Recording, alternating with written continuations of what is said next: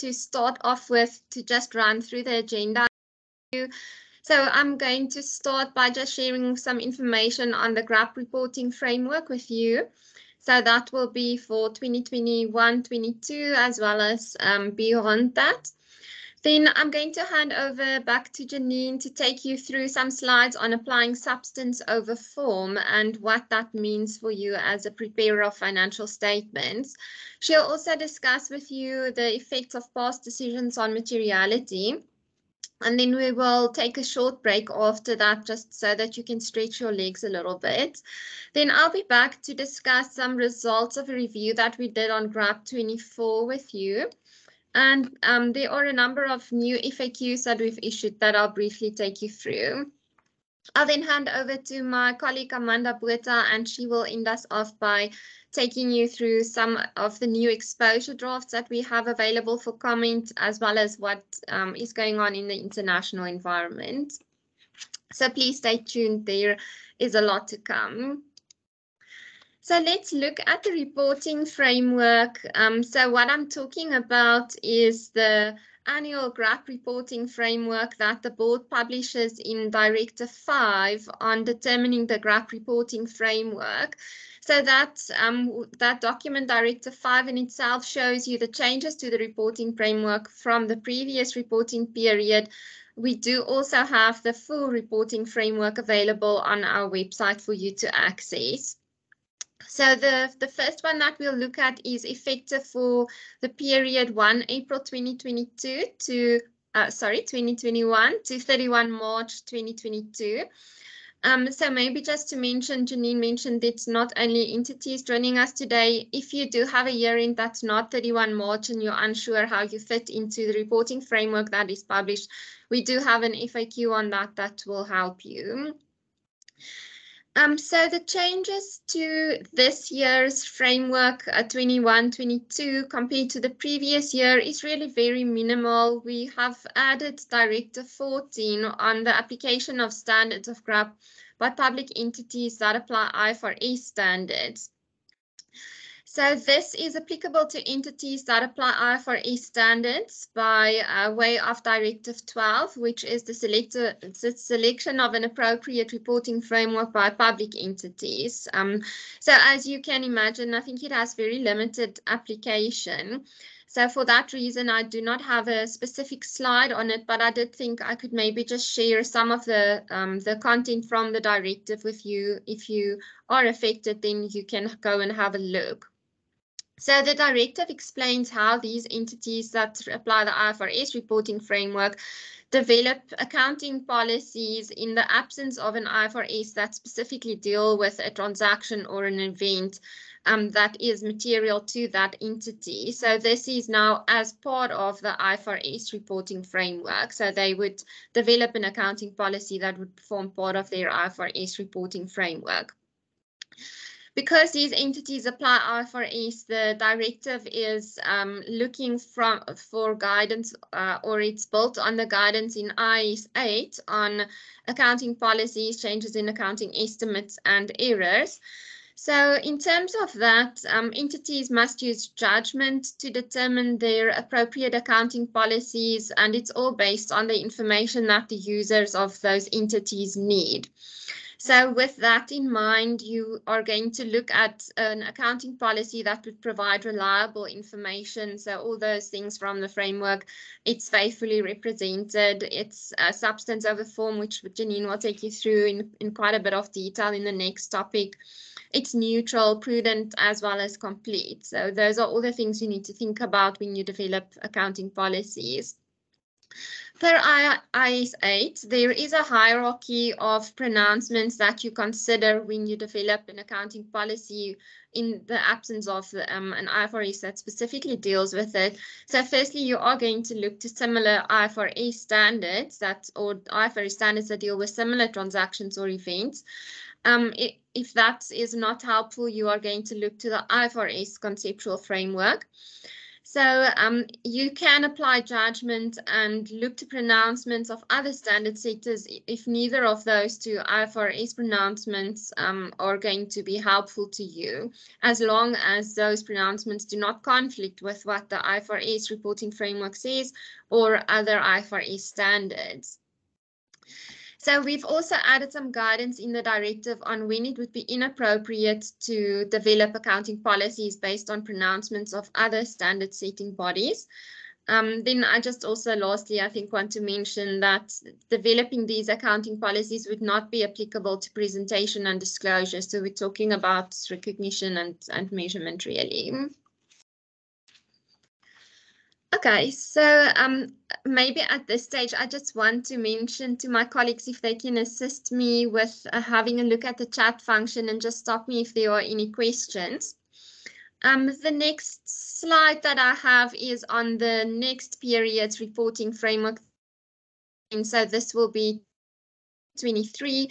It means that it starts 1 April 2022 until 31 March 2023. So you're probably now in the space of thinking about the previous one to get your financial statements prepared. But you may want to start thinking about what's up for the next year so that you can start changing your systems and your policies if necessary. So this is the latest reporting framework that's available on our website.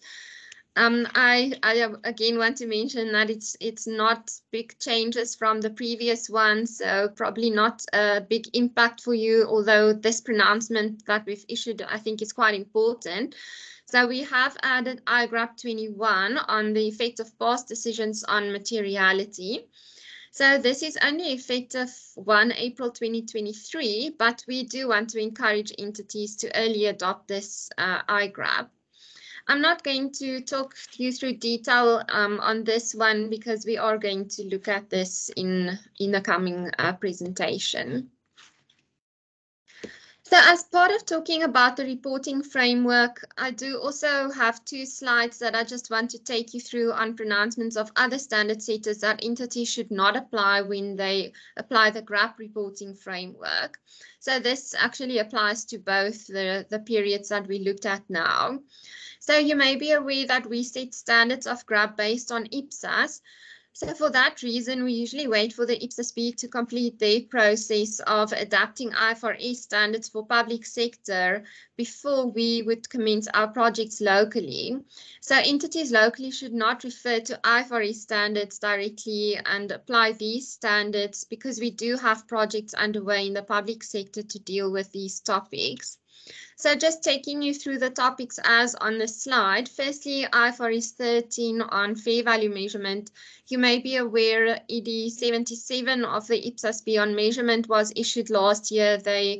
We also issued it concurrently locally for comment. They're busy working through the comment that they received back on this exposure draft at the moment, and we will wait for them to finalize their process.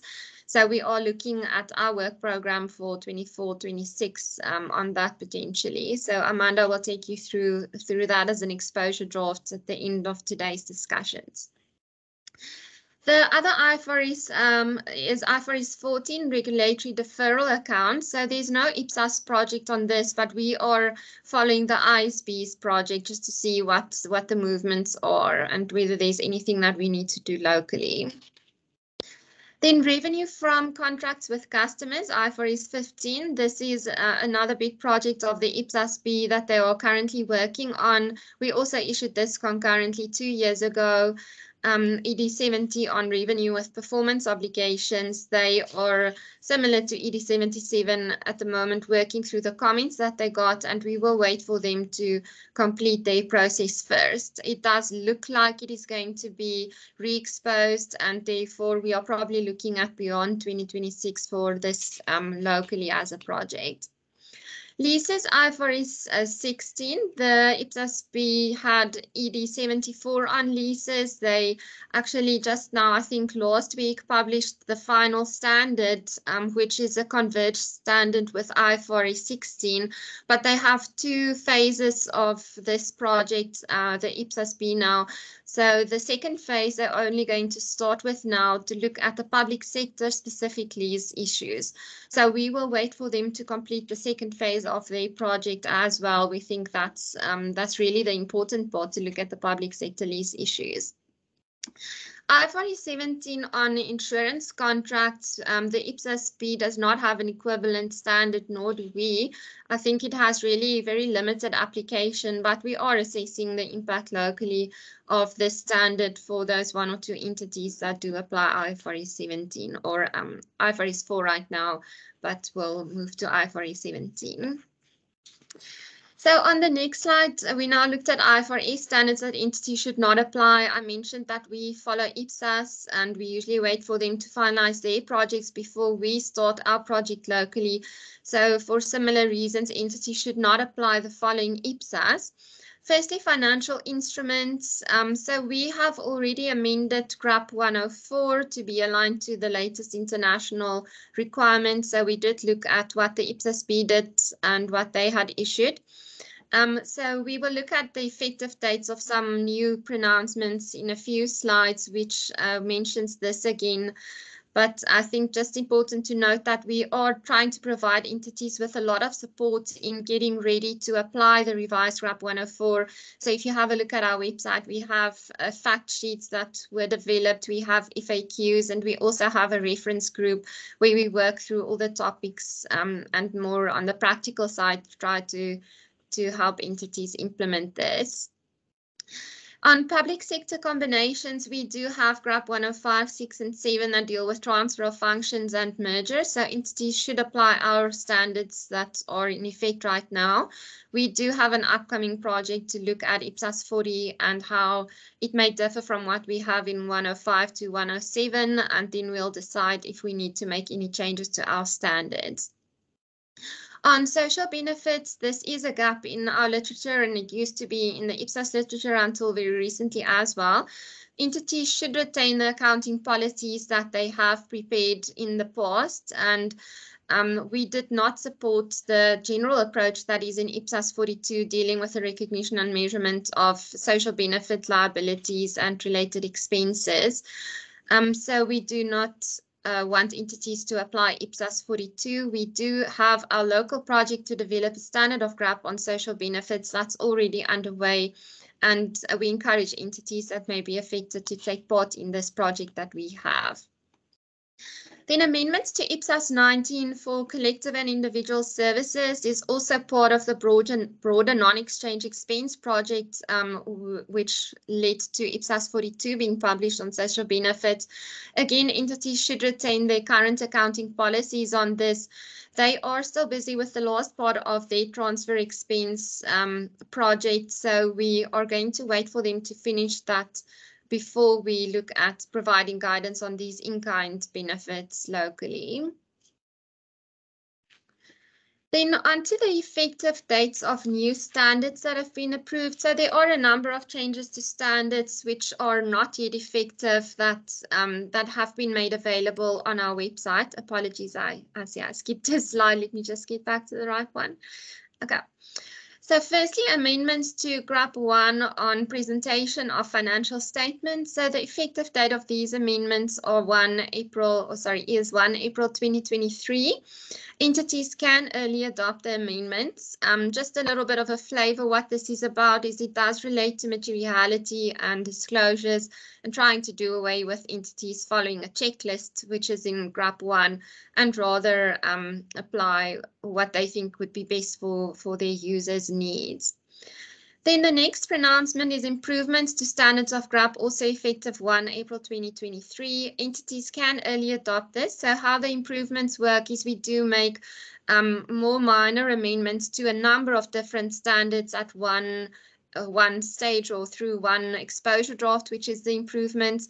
Entities can choose to early adopt these amendments per standard, so you don't need to necessarily apply it early for all of them. Then we have GRAP 104 on financial instruments that we spoke about already. The minister had determined an effective date of 1 April 2025 for this pronouncement. Entities cannot early adopt this piecemeal, so you cannot decide for your receivables you are going to early adopt, but not for your payables, as an example. You do need to early adopt the entire standard if you choose to do so. But I just want to mention to bear in mind all the other support initiatives that are going on in the environment to help entities get ready. That has been planned according to the 1 April 2025 effective date to make sure we try to support entities in all the topics by then. Another standard that we have amended is GRAP 25 on employee benefits. We have proposed 1 April 2023 as the effective date to the Minister of Finance. It has not yet been approved, so entities cannot early adopt this standard. You could have theoretically developed an accounting policy based on this, but similar to GRAP 104, we are not allowing entities to do that. You will see it's also not in Directive 5. So it's either you are going to adopt the whole standard and apply it in its entirety, or you are not going to, and you're going to wait for the effective date. I just want to mention that iGRAP 7 has been amended as well with GRAP 25. The two go sort of hand in hand. The effective date will be the same as GRAP 25. So we are just waiting for the Minister of Finance on that last one. Just very lastly, we do have some other documents that are also newly published on our website that I would like to make you aware of. I think they are good resources to support you in applying the standards. So we did do a review of the application of Directive 12 on that is for public entities to determine their reporting framework. As a result of that, there is a review report that has been published on our website. And with that, we have also developed a fact sheet on Directive 12. So both of those you can find on our website. The fact sheet is published with Directive 12. So it does not have an effective date. It's merely a communication, the review report, and then the fact sheet support for you to apply the directive should it be applicable to you. Then we have done a review of how entities apply GRAP 2 on cash flow statements. As an outcome of that review, we have published a research paper detailing all our findings and recommendations to entities to improve the application of GRAP 2. Again, this does not have an effective date. It's not authoritative, but we do encourage entities to have a look at it. I think there were some good findings and recommendations that came from that review. Then the exposure drafts that are available for comment on our website. I'm not going to go through this in too much detail. I think Amanda will take you through that later on. So we have ED 194 on our work program for 2024 to 2026.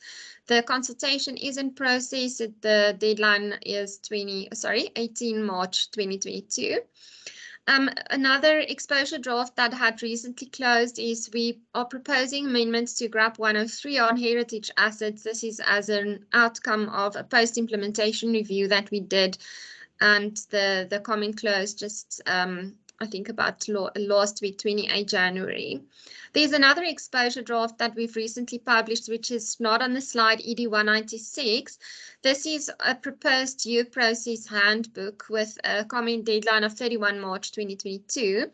So if you are interested in the process that we follow to set the standards of GRAP, this is the document that you can have a look at and provide us with your comment. So with that, I'm going to hand over to my colleague, Janine. Let me just make sure that there aren't any questions that you've asked. Okay, no, I don't see any. So I'm going to hand over to Janine for the next session. Thank you very much, Elisna, for that. If you do have any questions that you think of during the session related to anything that we've said, please feel free to post the questions. I totally forgot to introduce myself in the whole process. I was quite nervous about getting all the IT working this morning, so I think I completely missed that. But as Elisna said, I'm Janine Pocciolini. I'm a technical director at the ASB. Thank you again for joining the session. We will be making the slides available on the website. I hope to have them up this morning, and then I can give you the link as we go along. Otherwise, we'll just circulate it to you afterwards. But let me start with my part of the presentation. So I think, firstly, why are we talking about economic substance over legal form? Some of you might think, oh, this is quite obvious. Some of you might not know what we are talking about. Some of you might be wondering why we are talking about this now. And really, what we have heard from some of our stakeholders during the last audit cycle is really that there are a number of issues emerging in practice about how to apply substance over form, or that substance over form is not being applied. So as substance over form is really critical to preparing the financial statements, it's important that we have a conversation about it, specifically what it means, obviously, why it's important, as well as its application. So to understand what applying substance over form means, going back to the basics of financial reporting and why we prepare financial statements, for who we prepare the financial statements, and really what those users want to get out of the financial statements, and what types of information they would like to receive. Because the objective of financial reporting is to provide users of financial statements with information to hold entities accountable and to make financial decisions, obviously it's very clear that it's financial and economic information that they are interested in. If we think about the users and the types of decisions that they would want to make, I think in terms of the user group that we are talking about users as a very broad group. So the financial statements should cover a wide variety of users' needs. And we really have two categories of users. The one is those that provide resources to an entity. And this could be taxpayers, ratepayers, lenders, financiers, creditors, employees. It's really a very wide group. And then we also have a look at users in terms of those that benefit or rely on government services. And obviously it's I think clear that some users that provide resources are not necessarily the ones that are going to directly benefit all the time, and specifically the ones that are reliant on government services might not contribute any resources at all. So it is really a very diverse group of people that we are looking at. But I think what's very important is that they need information about economic or other phenomena. So to provide information about economic and other decisions, the information in the financial statements needs to provide information on economic and other phenomena. And what this really means is that when we talk about economic phenomena, it's about resources and obligations that will change, i.e. increase or decrease the economic benefits or service potential for the entity. For that information in the financial statements to meet certain characteristics and to provide information about economic and other phenomena, sort of the criteria that it needs to meet, it needs to be relevant, which obviously relevant to the specific users as well as the decisions that they want to make. It should be a faithful representation of economic or other phenomena in the financial statements. It should be timely, so the information in the financial statements should obviously be received or published to users such that they are able to make decisions to sort of take corrective action or make the decisions that they want to do on a timely basis.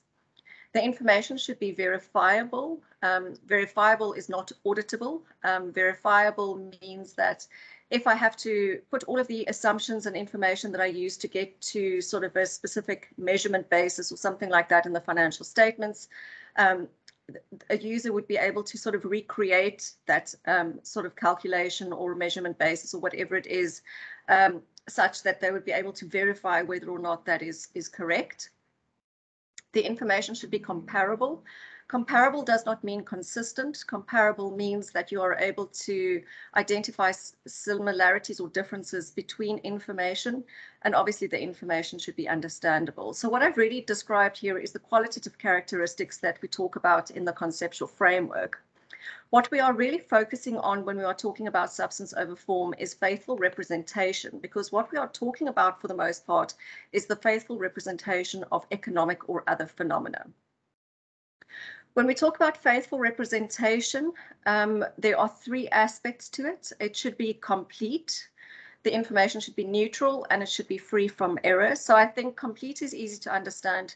Neutral means it needs to be free from bias. So you're not putting forward a positive or a negative view. It is completely neutral, and it's free from error, which I think is also easy to understand.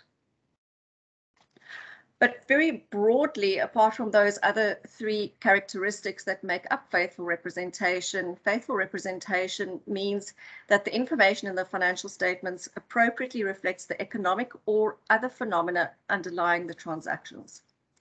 If you think about when you prepare your financial statements, in your accounting policies, you would indicate your compliance with standards of GRAP. You wouldn't include a list of laws and regulations and contracts that you've signed and so on. And this is really a fundamental point, is that if you prepare your financial statements using standards of GRAP, you use the principles in the standards of GRAP to prepare your financial statements and not a legal framework. Importantly, if you do need to comply with certain aspects of legislation in preparing your financial statements and they are in conflict with standards of GRAP, obviously you would need to assess what impact that non-compliance has. And if it's significant and material, you would obviously not be able to assert compliance with standards of GRAP. So it is really quite important that you always have in the front of your mind when you prepare your financial statements that you are using the standards of GRAP to do so and not a legal framework. This is just really emphasizing again that when we prepare the financial statements, we are focusing on the economic substance. We want to represent the economic phenomena of transactions and events and not their legal form or other sort of legal information about certain aspects. So if we are talking specifically about substance over form, I thought I would give you a couple of examples just to explain really what it is that what we mean, because I think I've given you the sort of theoretical conceptual arguments around it. And applying substance over form is really pervasive across the standards. And there are a number of instances and a number of examples where we apply substance over legal form. So I've given you a couple of examples here on the slides. There are obviously many more. And obviously you would need to think about this whenever you prepare your financial statements, but these are just sort of to give you a flavor of what it is that we are talking about. So firstly, on an asset side, obviously, you know that we account for assets that we control. And when we talk about control, we talk about control of economic benefits and service potential. It's not merely legal title or ownership. So if you think about land or buildings or leases of assets, it's really that you have a specific right that gives you the control of specific economic benefits and service potential. And depending on the nature of the rights and obligations that you have and the period over which you have them, you may be able to assert that you, for the most part, control an asset for its economic life, and you recognize it then on your financial statements, even if legal title belongs to someone else. In terms of equity and liabilities, I thought I would put these two examples on because I know that we don't come across these things very often, but they are both really good examples of applying substance over form. So the first one, puttable instruments. I know that this is a lot of financial instrument jargon, but quite simply what this means is I issue an equity instrument as an entity to a third party. If that third party is able to enforce that I buy back that share whenever they want it bought back, then obviously I have an ongoing obligation to return their money to them, which means that although it is an equity instrument, it's a share instrument, actually I have a liability to buy back that instrument sort of on demand, which means that I would actually have a liability in that instance rather than equity. In the second example of preference shares, don't see these very often, but if you do issue preference shares, you would know that you are required to pay a guaranteed dividend throughout the time that that share is an issue. And obviously, if you are required to pay that dividend, you would actually have a component of the share that is equity, but you would have a component of the share that is also a liability. So that's an example of something that is is labeled as an equity instrument, but actually it does have a liability component from an accounting perspective. On the liability side, I thought I would just give you this example to say that, what we see quite often in group entities is that advances are made to subsidiaries. It's often called something like an inter-entity loan account, or just a loan to a subsidiary. Sometimes these amounts of monies are not repayable. So there's a difference between when you do advance the money and it is very clearly repayable, but you just don't know when. Some of these arrangements don't have any repayment requirements at all. And in those instances, potentially they aren't a liability for the entity. It could just be that those are equity or revenue that you have received. And likewise, on the parent that's advancing the money, it could just be an expense rather than an investment. Oh, apologies. The next one that I want to go through is classification of arrangements. So quite often in contracts or in legislation, you may find certain, I want to say, relationships being identified or arrangements being classified and labeled. And I think what I want to say here is that it's quite important that although something is labeled something in law or a contract, doesn't necessarily mean it's going to have exactly the same identification when you have a look at the principles and the standards of GRAP. So I think the two most common examples that I could think of when I was putting this together is principal agent arrangements. I think this is sort of front of mind at the moment, particularly given the court case in the Western Cape around sort of the classification of expenditure between principals and agents under the modified cash environment. Just because a contract says that there is a principal agent arrangement doesn't mean that there is. From an accounting perspective, you would still need to have a look at GRAP 109.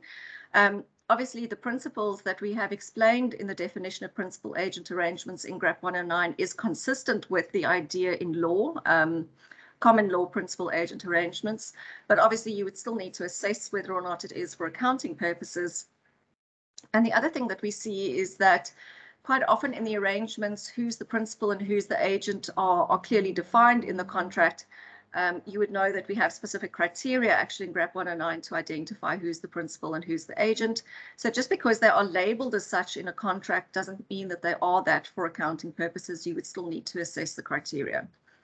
The other one that we see quite often is control relationships. So typically a contract or a piece of law could say that one entity controls another or has a majority share or majority votes or whatever it is, and therefore controls. So you would know from an accounting perspective, we assess control differently. For a group perspective, you need to be able to control and benefit from that particular relationship. It's not necessarily just based on votes and shareholdings, so you would also need to assess the various criteria from an accounting perspective. So I think, this is just really a flavor. I think we could go on and talk about various examples of substance over form, but it's just to give you an idea of the kinds of things that you should be looking at when you do have a look at preparing your financial statements. So what are we doing in practice? And I think as I started off this session, I said towards the end of last year, we had some stakeholders raise some concerns with us about the non-application of substance over form, or that maybe it wasn't being applied as well as it should be. And I think what we have seen for the most part is that preparers are not always applying substance over form. And I guess why not is the thing that we need to answer. And there's a couple of reasons why. I think there could be more. But I think the ones that we are most aware of is firstly knowledge of the concept. So I think we are trying to really raise awareness about substance over form, where it comes from, why it's in the standards, the kinds of areas where it should be applied, and obviously just really trying to re-explain this idea to preparers so that they are clear about this. The second aspect is that obviously if you need to apply substance over form, you need to apply judgment. So you are really making a judgment call that deviates from a legal perspective of, let's say, ownership, and saying, well, okay, I do think that actually the rights, for example, of an asset substantively have been given to somebody else because of a number of factors, and therefore I conclude that I should recognize this asset despite the fact that legal ownership is vested somewhere else.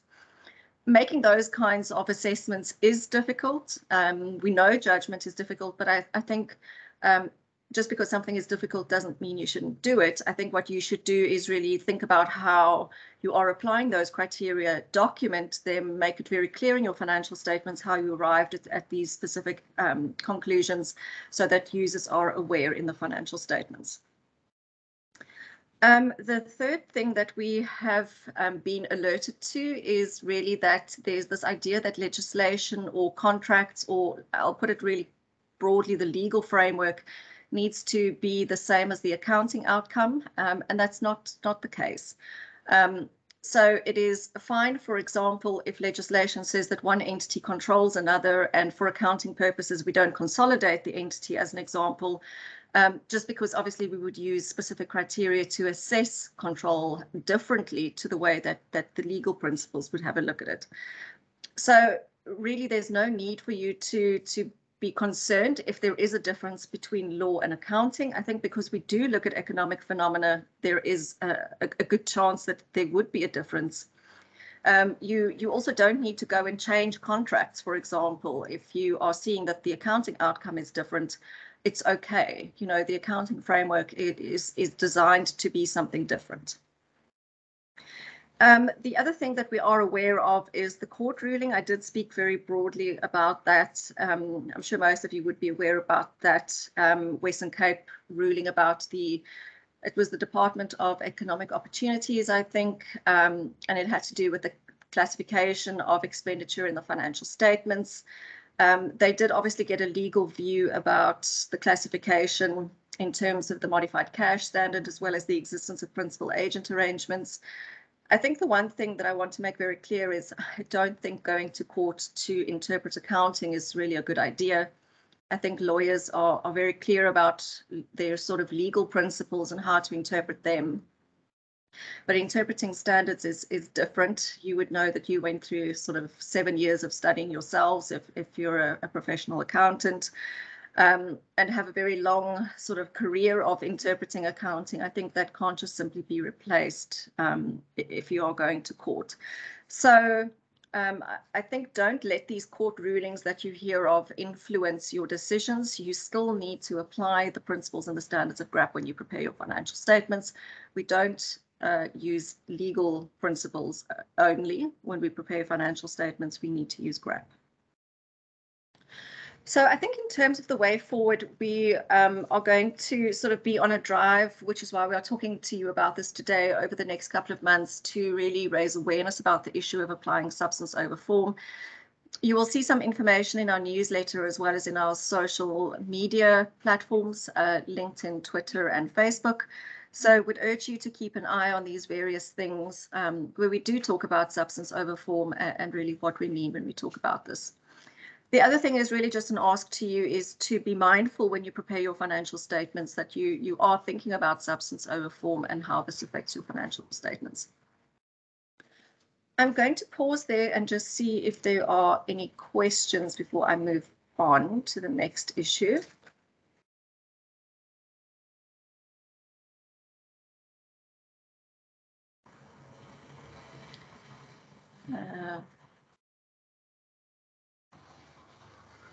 Okay, there's a question.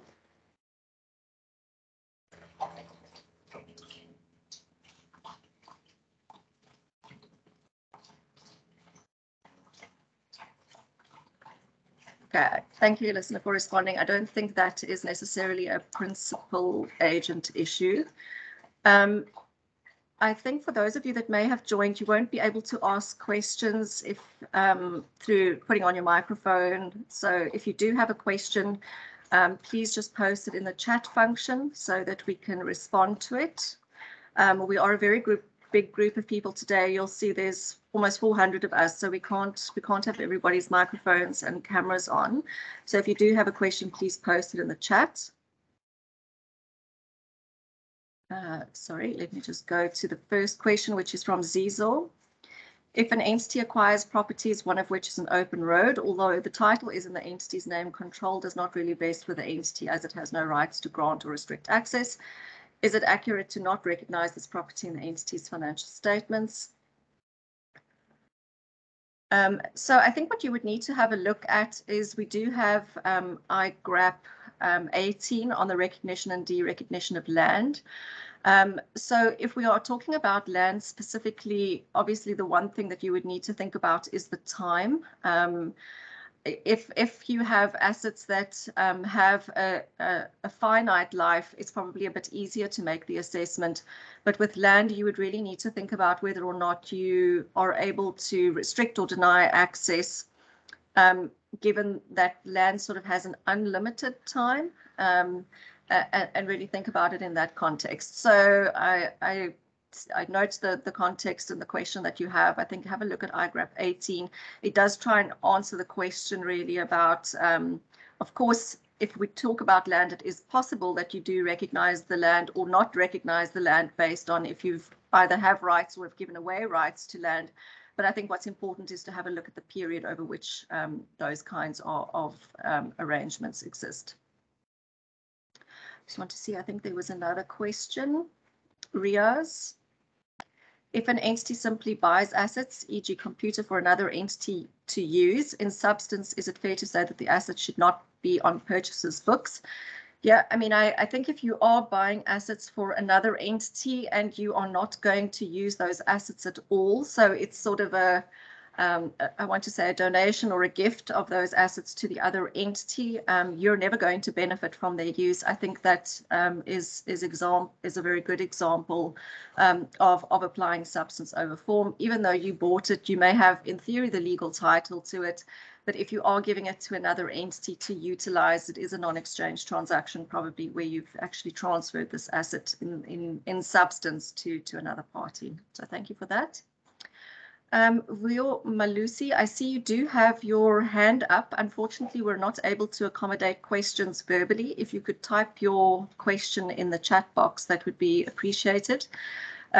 Again, just to say we are a very big group of people, so to sort of keep the meeting as efficient as possible, your microphones and your cameras have been disabled, but please feel free to type questions in the chat function. Are there any other questions that anyone might have on substance over form?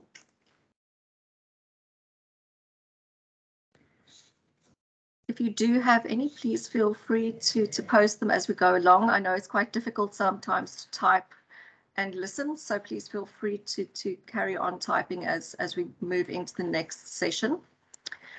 So what I would like to talk to you about is, in our next section, is the effect of past decisions on materiality.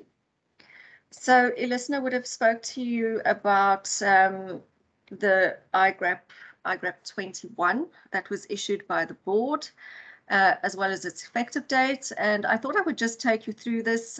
It doesn't feel all that long ago that we were actually doing the consultation on IGRAP 21.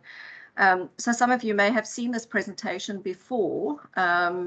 It's largely unchanged, but I think it's still a really good summary of the interpretation and what really we were trying to do and where we landed with this.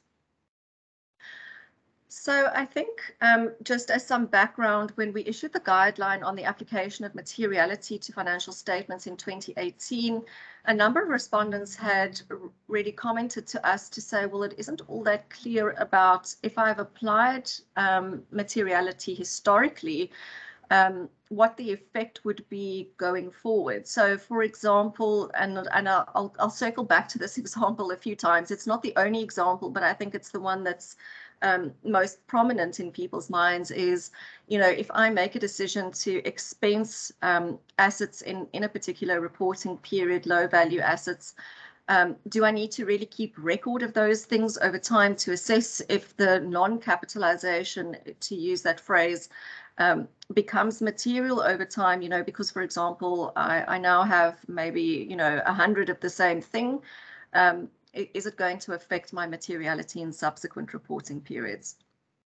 And I think that we didn't specifically have a view at that stage and at that point in time when we developed the guideline.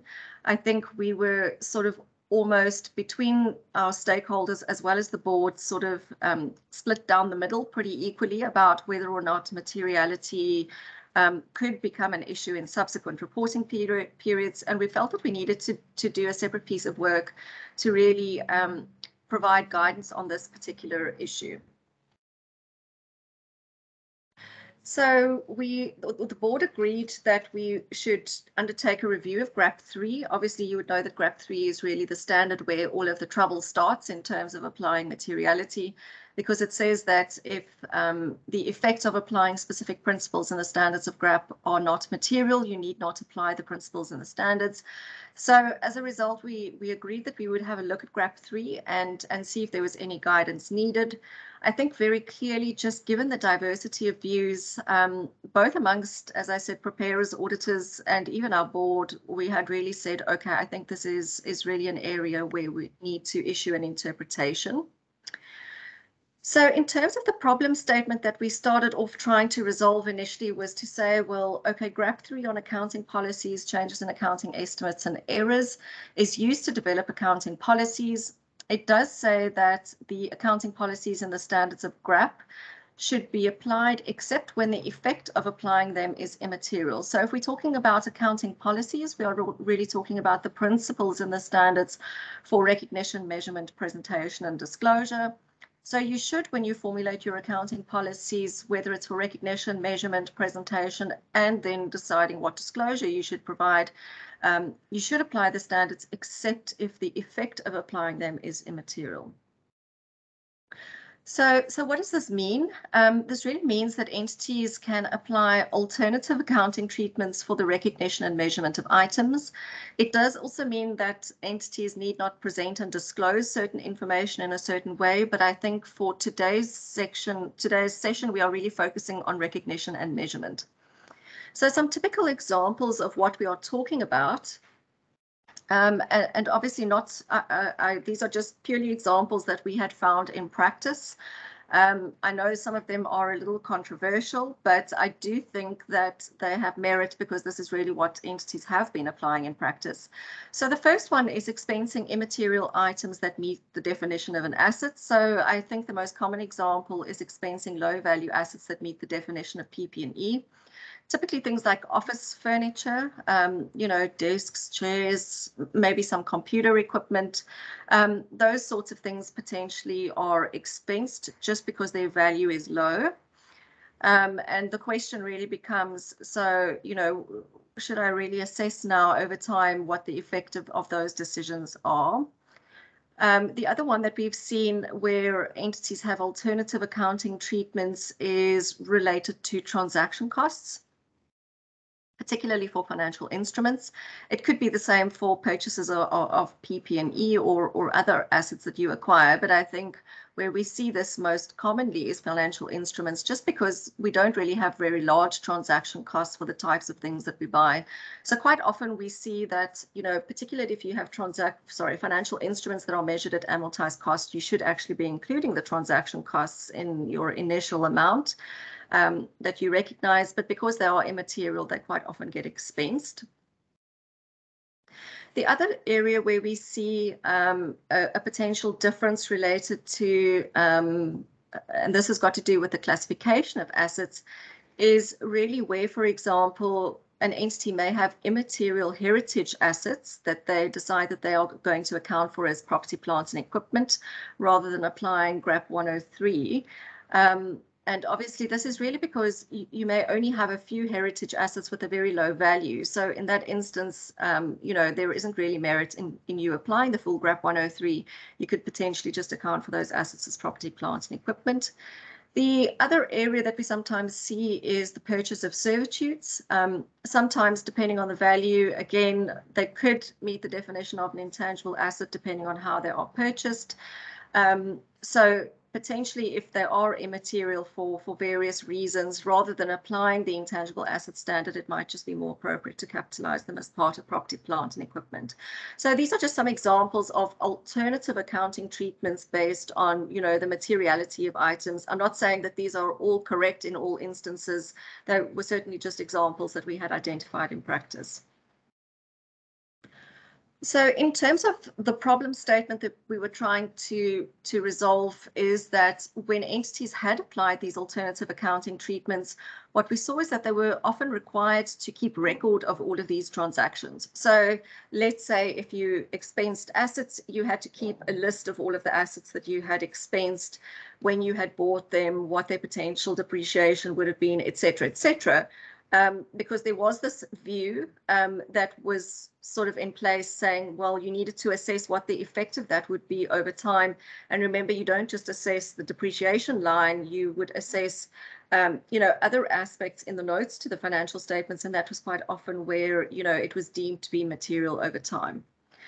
So there was this view that you had to keep these records, but the other sort of accounting consequence was really that if something did become material over time, then you would need to really make a retrospective adjustment.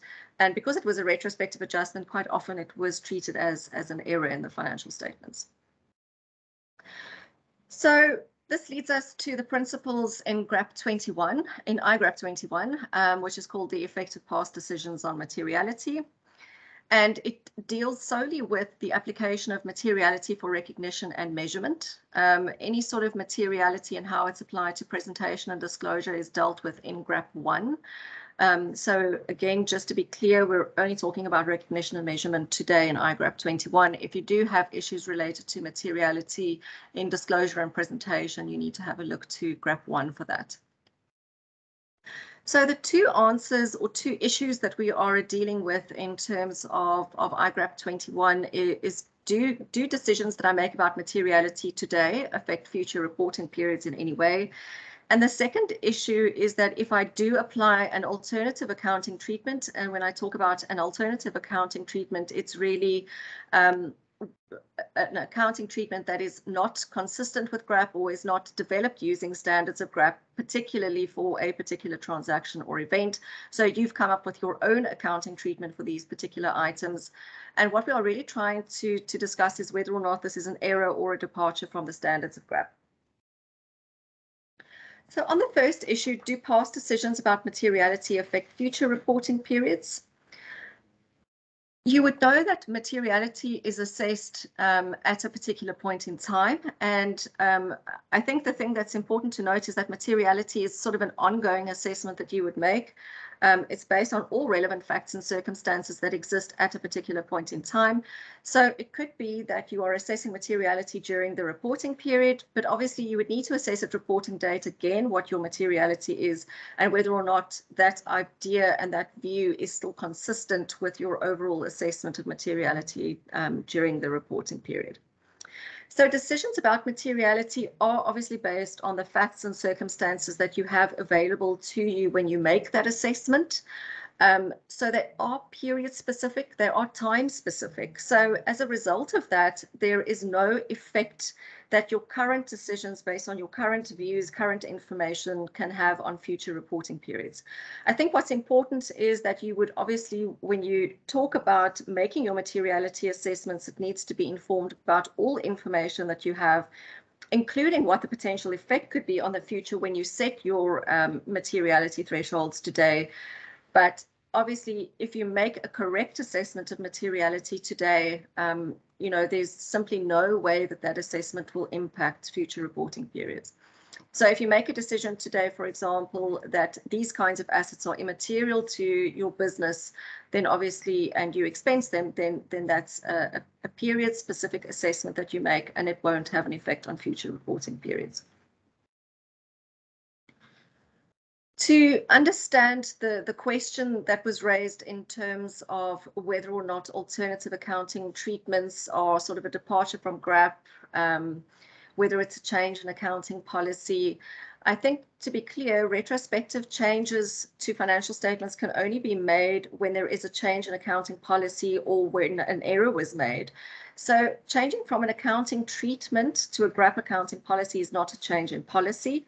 For it to be a change in accounting policy, it must be moving from one GRAP accounting policy to another GRAP accounting policy. If you are sort of applying an alternative accounting treatment to something that was immaterial, in theory, you're not applying the standards of GRAP at that moment in time. time, you're obviously doing what's allowed in terms of the standards, but your accounting policy is not based on GRAP. If you have something that's immaterial and you move to a new GRAP accounting policy, I use new in inverted commas, then that is not a change in accounting policy. So as a result, having these alternative accounting treatments, moving to, if you have to capitalize, assets at a subsequent reporting date, that's obviously not a change in accounting policy, nor is it an error. So very clearly that if you do have changes in materiality such that you need to move from an alternative accounting treatment to an accounting policy based on GRAP, that obviously is not a change in accounting policy. It's not an error. I think we've very clearly identified from GRAP 3 in these situations that the only time that you would have a retrospective change is really if you made an error in how you assessed materiality. But the actual change from one policy to another is not an error. It's not a change in policy. The only time that you would have any retrospective change is really if you made an error in deciding on what your materiality should be. So I think it should be quite obvious by now that when you prepare your financial statements, you could have two sort of types of policies broadly, or accounting treatments. You could have alternative accounting treatments, which would apply to immaterial items. These alternative accounting treatments are sort of broadly developed using the, other principles in the standards of GRAP or the conceptual framework, but you don't have to apply the specific principles to that specific transaction relevant to a specific standard of GRAP. You would then also have accounting policies. So this is where you would base them specifically on the principles and the standards of GRAP for that particular transaction or event. And this would really be for the material items in your financial statements. So I think in terms of developing your accounting treatments and accounting policies, obviously it would be based on materiality that you assess during the reporting period as well as at reporting date. I think we are trying to emphasize both of these things because I think what happens quite often is that entities could potentially assess a materiality level at a point in time, but what they don't do is sort of go back and revisit that as sort of time changes during the reporting period. So you do constantly need to assess your materiality throughout the reporting period and at reporting date to ensure that it is appropriate. What's important is that you need to use all relevant facts and circumstances at the date that you are assessing materiality. So that means either during the reporting period or at reporting date. You need to apply materiality consistently to similar items, transactions, or events. What this, I think, is really trying to explain is that apart from obviously assessing materiality for things that are similar and are the same, it also means that you can have different materiality levels for different transactions and events. So, for example, I can have different materiality levels potentially for different classes of assets, depending on materiality being defined based on both qualitative and quantitative criteria. So I think what generally happens is that entities would set one materiality level and try and apply it to all items in the financial statements, when in fact it could be that you could have different materiality levels for different things. And obviously what's important is to make sure that you apply the right materiality to the items that are similar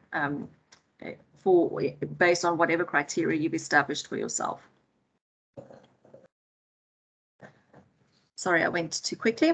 In terms of a couple of other things to consider in terms of setting your materiality thresholds. So apart from using all information available at a specific point in time and obviously identifying different materiality levels for different things, you would also need to consider materiality both quantitatively and qualitatively. So quantitatively is obviously the RAND value. Qualitatively is looking at the nature of specific items and saying, well, some items could have a lower qualitative materiality because of their nature. So something that I know is quite controversial is some people would say, well, probably there would be a different materiality, for example, for heritage assets, just because they have a very high qualitative materiality a very high quality factor just because of the nature of the items that they are, and obviously that you would probably want to see more of those things in their financial statements because of the qualitative characteristics, you know, versus just normal items of PP&E. The other thing that you would need to do in setting your materiality is consider the effect of individual items as well as what their collective effect could be. So if I take the example of a chair, if I buy, you know, sort of a plastic chair that I'm going to put in a hall somewhere, it is not individually a material, but potentially if I'm buying 10,000 of them, it might become collectively material. But of course, I don't only just have a look at the number and the quantity and the rand value, I would also have a look at the qualitative factors and say, well, you know, sort of how important is it for users to know about this? The last thing, which is very important, and I don't think this is something that entities have been doing, is that really if I do assess materiality, I need to assess what I know. I need to assess materiality based on what I know now, but also what I expect to happen in the future. So for example, if I build a stadium and I know I need to still put in all the chairs, if let's say I need to put in 60,000 chairs, maybe I buy 5,000 of the chairs this year, so that might not be material. But if I know that I'm still going to have to buy 55,000 chairs next year, obviously I would assess that when I set my materiality level for the chairs this year. I can't just have a look at what's happening this year. I need to have a look at what I know about the future in setting today's materiality. And I mean, we're not asking that you make complex assessments of what's happening in the future. I think what we are simply saying is have a look at your budget, have a look at your strategy, have a look at all of those kinds of information to be able to say, is there something that I know about the future that I should consider when I set materiality today, such that, you know, I am considering all the available information today when I set those materiality levels. So I'm going to run through some examples. I'm going to do 2 now and 2 later that are sort of linked to one another. But I think let's start firstly with example 1. And it is a municipal example, but I mean, you can replace municipality A with public entity A. And the example is that the entity applies materiality to decide which items of computer equipment should be recognized as assets in accordance with GRAP 17. Computer equipment in this instance comprises computer peripherals like printers and screens and keyboards, and high-value computer equipment such as tablets, laptops, and servers. So quite clearly, we're making a distinction already between certain peripherals as well as sort of high-value items that you know, are tablets, laptops, and servers. So already making a distinction between the same kind of asset, but obviously different characteristics for those. In this example, the computer equipment is mainly used for administrative purposes. So the municipality considers the nature and value of the computer equipment both individually and collectively in determining materiality. The municipality determines that the effect of not capitalizing computer peripherals in accordance with GRAP 17, even if considered collectively, is likely to have an immaterial effect on the financial statements both now and in the future. So what we are saying with the computer peripherals, which is the printers and the screens and the keyboards and all of those small things, that, well, look, I may have a number of those things now. I'm potentially going to have a number of those things into future, but really they are not material for my business, both quantitatively or qualitatively, both now and going forward. So based on this assessment, the municipality would develop criteria about distinguishing when something is a computer peripheral based on the nature of the item, and also using some sort of a qualitative threshold that they would implement. So the quantitative materiality that they have considered is something that has an individual cost of 5,000 Rand or less is immaterial and it will be expensed, assuming that it also meets this sort of qualitative criteria of being a computer peripheral and however that is defined. So the alternative accounting treatment here would be anything less than 5,000 Rand and meets the definition of a computer peripheral would not be capitalized in accordance with GRAP 17 and would be expensed. Anything above 5,000 Rand or that is not a computer peripheral would then be capitalized in terms of GRAP 17. So in terms of this scenario, the municipality acquires a range of similar items that are classified as computer equipment. So again, there's an overall sort of label of items called computer equipment. but within that there could be different items with different characteristics depending on qualitative and quantitative materiality, which would drive your separate accounting treatment. This could really result in individual items of computer equipment with a value of less than 5,000 Rand being expensed, and individual items of computer equipment with a value of more than 5,000 Rand and not being computer peripherals then being capitalized. The alternative accounting treatment or accounting policy is applied consistently to all similar items in the same category. So again, you need to be clear about if you have materiality thresholds and criteria, you need to apply them consistently to all the items that you acquire in terms of the materiality that you have set. The accounting will, however, depend on the materiality of each individual item. So in this instance, the municipality would have both an accounting policy and an alternative accounting treatments and apply both of these based on materiality. And this would be applicable both in current and subsequent reporting periods. So again, you would carry on with this accounting policy unless, of course, circumstances change such that you would need to revise your accounting, your materiality thresholds either upwards or downwards, depending on specific circumstances. I think importantly that you would need to determine the threshold at a low enough level to ensure that the effect of cumulative expensing of individual items in the current and future reporting periods would not have a material effect on the financial statements, either in part or when taken as a whole. In example 2, I've taken an example of a college. So many of the TVET and CET colleges are now applying standards of GRAP, and there are other entities that might be in a similar situation, just extending the example of computer equipment, but with a different context. In this instance, saying that College A develops a materiality threshold for the acquisition of computer equipment.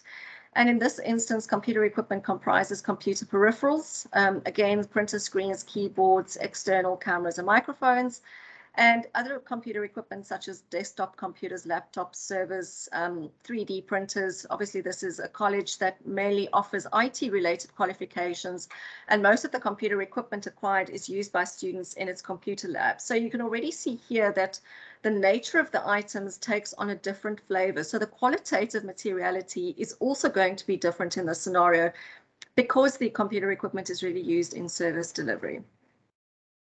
So given the volume and the use of the computer equipment by students, the computer equipment is an integral part of the college's infrastructure and service delivery. The college determines that while the value of individual items of computer equipment, including some of the peripherals, are sort of immaterial, so the collective or the aggregate value of all computer equipment is material. As a result, the college decides that all computer equipment should be recognized in accordance with GRAP 17 because of its collective materiality. So if you have a look in this example, as much as we are saying that some of the individual items are immaterial, if I aggregate everything together, whether it's a computer peripheral or some of the more expensive high value computer equipment, obviously all of it is going to be material just collectively. And I think apart from that, because the computer equipment is really integral to the college's infrastructure, then they would be in a situation that they have decided then to capitalize all computer equipment. So I think if you draw a sort of comparison between the two, in the first example, it was really the computer equipment was used for admin purposes. You know, there were some smaller things that were, although they were being used by the entity, they were being used in an administrative capacity. Adding all the things together didn't have a cumulative effect, and there were no sort of changes planned into the future. On the other side, on the college side, IT infrastructure is really just so critical to the service delivery of the college that it would make it qualitatively material, but also because of the volume, you would be, you know, buying a lot of computer equipment, whether small things or big things or high value items, that it would just make it sort of collectively material as well as qualitatively material. Before I go on to alternative accounting treatments or errors or departures, I just want to pause and ask if there are any questions.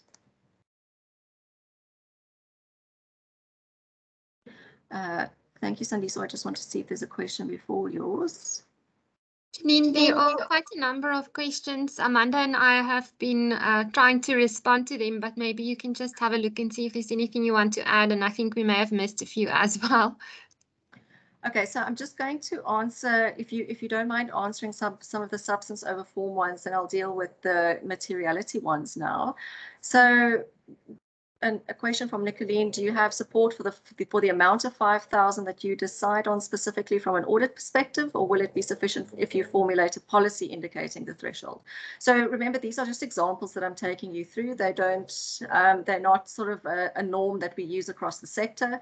You would need to decide individually in your organization what you think the amount is. I don't think you can apply 5,000 Rand universally.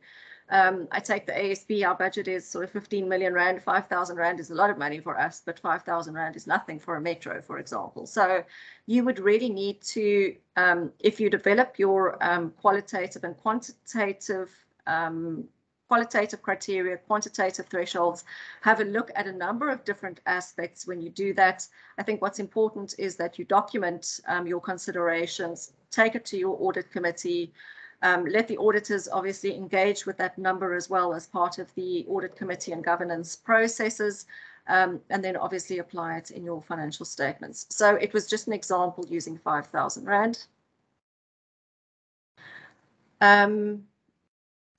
Okay, in terms of treating this prospectively, I will deal with that now, and I will give you some examples of why it is prospective only.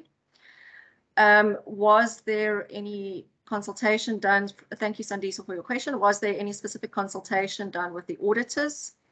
Even though the Auditor General is an ex officio board member of the ASB, materiality guidelines by the board are often treated as not binding to public sector auditors. Was this addressed in the development or approval of GRAP 21? So we did engage with auditors quite extensively. It's something that we have on our, I wouldn't say to-do list for the year, but we will continue to hold sessions on materiality, both with preparers and auditors, to explain what materiality means from an audit and from an accounting perspective. They are obviously the same idea, although how materiality is used could be slightly different, because obviously the auditors would use it to design their audit procedures and then sort of give an opinion on whether or not there are material misstatements, whereas from our perspective, we would have a look at materiality to drive information being presented in the financial statements. The idea of materiality is consistently, whether it's going to be exactly the same number or exactly the same criteria all the time, is obviously something that the auditors and the preparers would need to find agreement on. But in short, yes, we did discuss this with the auditors. We actually have had a session with the ARD unit as well at the Auditor General to go through this. I think the difficulty is that I think the technical people at the ARD unit of the AGSA obviously are familiar with how materiality is or isn't the same. I think it's just trying to spread the message more broadly to auditors, but it is something that we will have a look at as part of our sort of activities for the year. This is, okay, there was an example that a change to an accounting policy. Sorry, let me start again. Fortunate is asking, you say a change from an alternative accounting treatment to an accounting policy. GRAP is not a change in accounting policy. Is an alternative accounting policy not seen as a policy? So changing from one policy to the other may be argued that it is a change in accounting policy. So the answer is no. So an alternative accounting treatment is not actually based on the standards of GRAP. You may want to leverage the principles and the standards of GRAP. You could be using the conceptual framework to drive your decisions, but it's not a GRAP accounting policy. So you're moving from something that's not GRAP to GRAP, which means that it's not a change in GRAP accounting policy. It's actually, you know, for lack of a better word, a GRAP accounting policy that you're applying for the first time. So we'll get to this in the second part of the presentation, but it is really seen as a sort of a first-time adoption of that policy. You won't go back and change information retrospectively. So no, it's not a change in a GRAP accounting policy. It's actually sort of the first-time adoption of a GRAP accounting policy to a particular item. Okay, IFRS equivalent for GRAP 18, no. Thanks, Amanda, you've answered that. No, not specifically. Okay, there's another question over substance over form. Thank you, ladies, for answering these questions.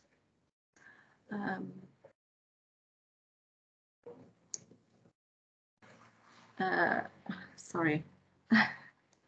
As soon as I scroll down, then something else happens. Sorry.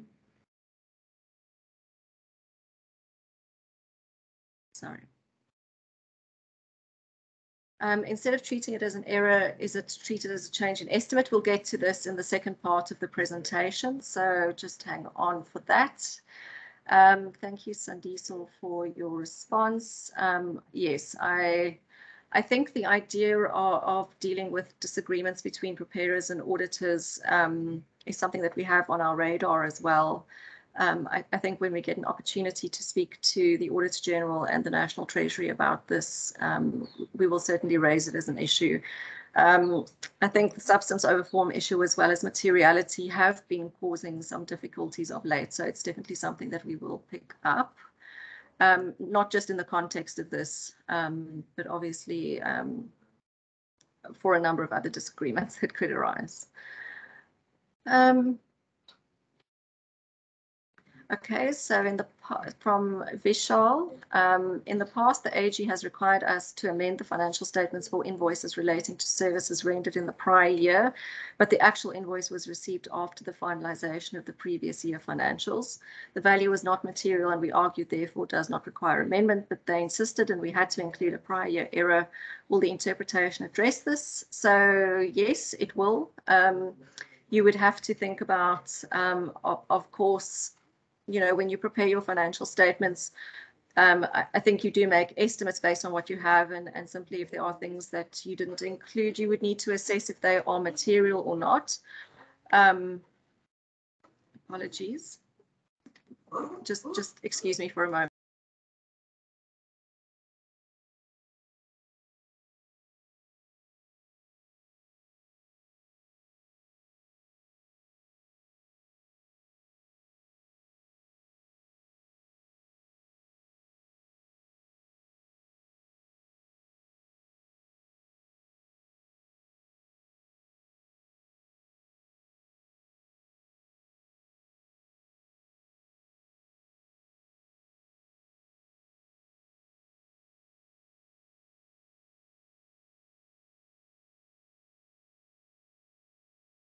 Apologies for that. The dog was barking, so I just wanted to get him to shush. So I think in terms of items that were excluded from the financial statements and obviously assessing whether or not it is an error, you would of course need to think about materiality in that context. I think the other thing that I just want to mention is that if you do have an error, you would still need to consider whether or not the error itself is material and how you want to treat that. So just because you have an error doesn't mean you automatically need to correct it. I think from an audit perspective, you would have your summary of unadjusted differences. That's obviously an audit issue, but from an accounting perspective, you would need to say, well, is this something that I'm going to adjust for because it's material or not? The other thing that we have seen just while I'm talking about corrections of errors is that we see that entities, if they do have errors that they correct, they are sometimes so minor and so immaterial, but there are pages and pages of disclosure in the financial statements about it. So I think even if you have an error, obviously you would want to correct these things as much as possible, but obviously your treatment would still depend on your materiality for those specific things. So okay,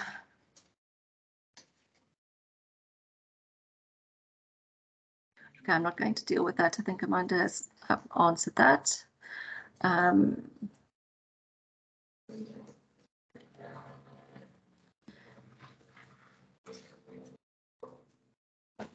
Okay, so sorry, I just want to go. I think, Elisna, could you deal with the GRAP 104 and GRAP 25 issue, if you don't mind? So if we are talking about Raquel, thank you for your question. If we do have we reported liability in one segment only as part of the segment reporting during the previous audited financials, and in the current year we want to split it between 3 segments, would this be seen as a prior period error, or could we then apply an alternative accounting treatment and adopt accordingly? So I think if we are talking about recognition and measurement today, I think for the presentation of your segment information you would need to go back to GRAP 1 and have a look at what it says specifically about presentation and disclosure, and how you would want to deal with that. So again, one of the things that you would naturally need to think about is, obviously GRAP 1 says that you need to prepare comparative amounts for all numbers and all items in your financial statements. But obviously, if they are immaterial in the comparative reporting period, then obviously you wouldn't provide that information. So I think the answer for you would lie in GRAP 1. Today, we're just talking about recognition and measurement.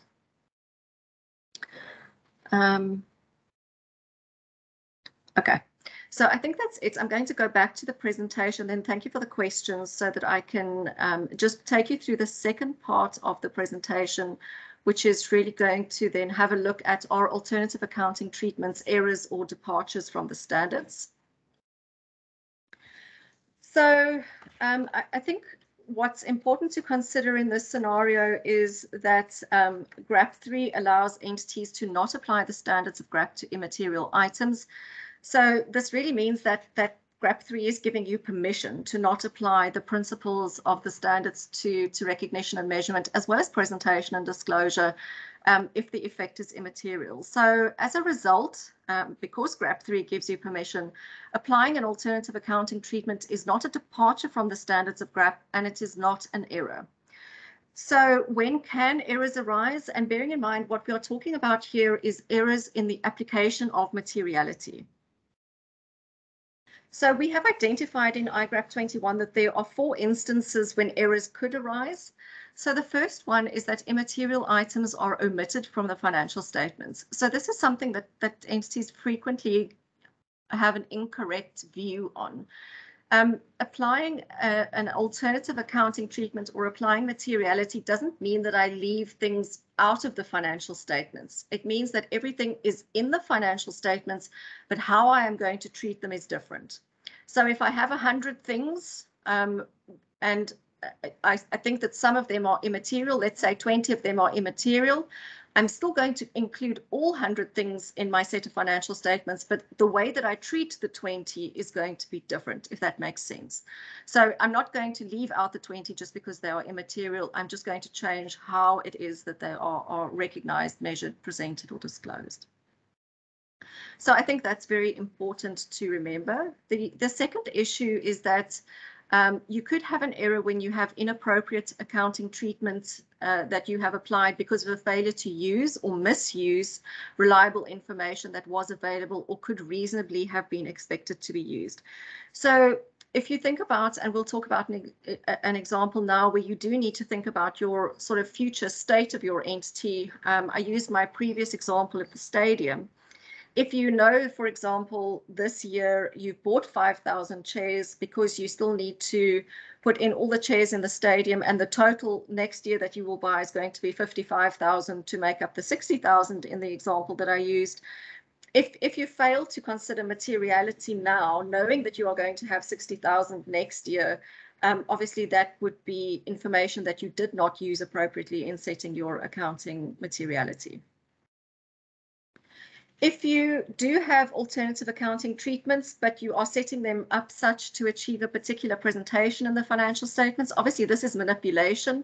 This is not allowed. So, let's say, for example, you have a balance that you think is immaterial and you combine it with another line item and sort of aggregate those things because you think they're immaterial, but sort of underlying this immaterial balance is a whole lot of debits and credits that, if you just had accounted for them correctly, would have given you a totally different picture.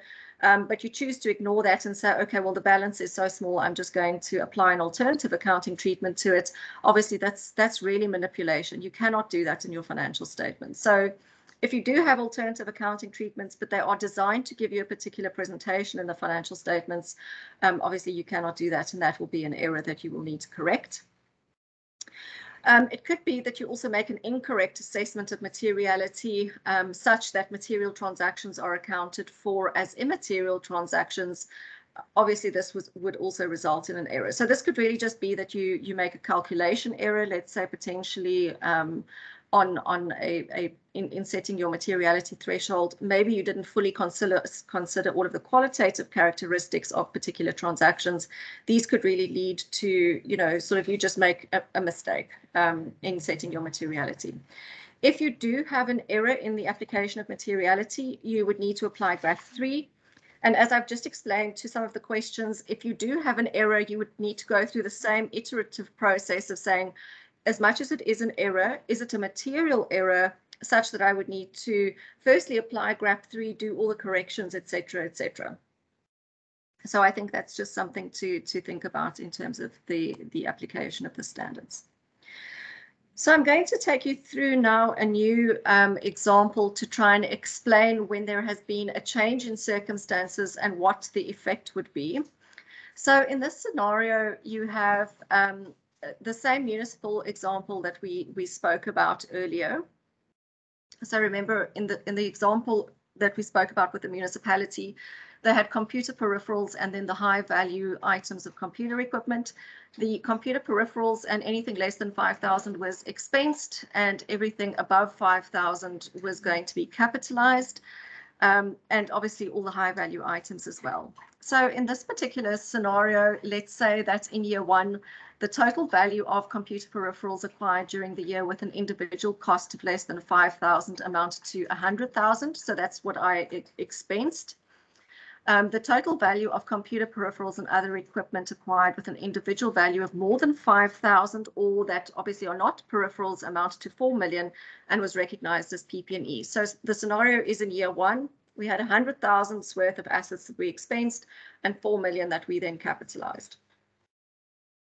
In year two, the municipality establishes a major high-tech call center to respond to service delivery, finance, and other related queries from the public. This results in a significant investment in new computer equipment of all types, so both computer peripherals and other equipment.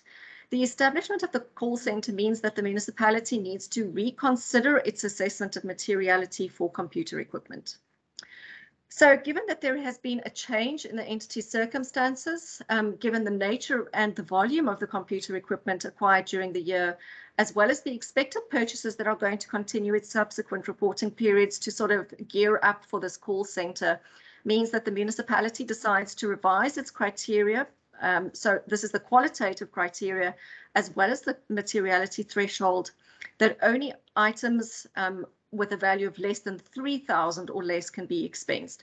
So obviously, given the volume and the significance of these purchases, as well as how I'm going to use computer equipment, means really that my materiality needs to be set at a lower level. So it's changing from 5,000 now to 3,000.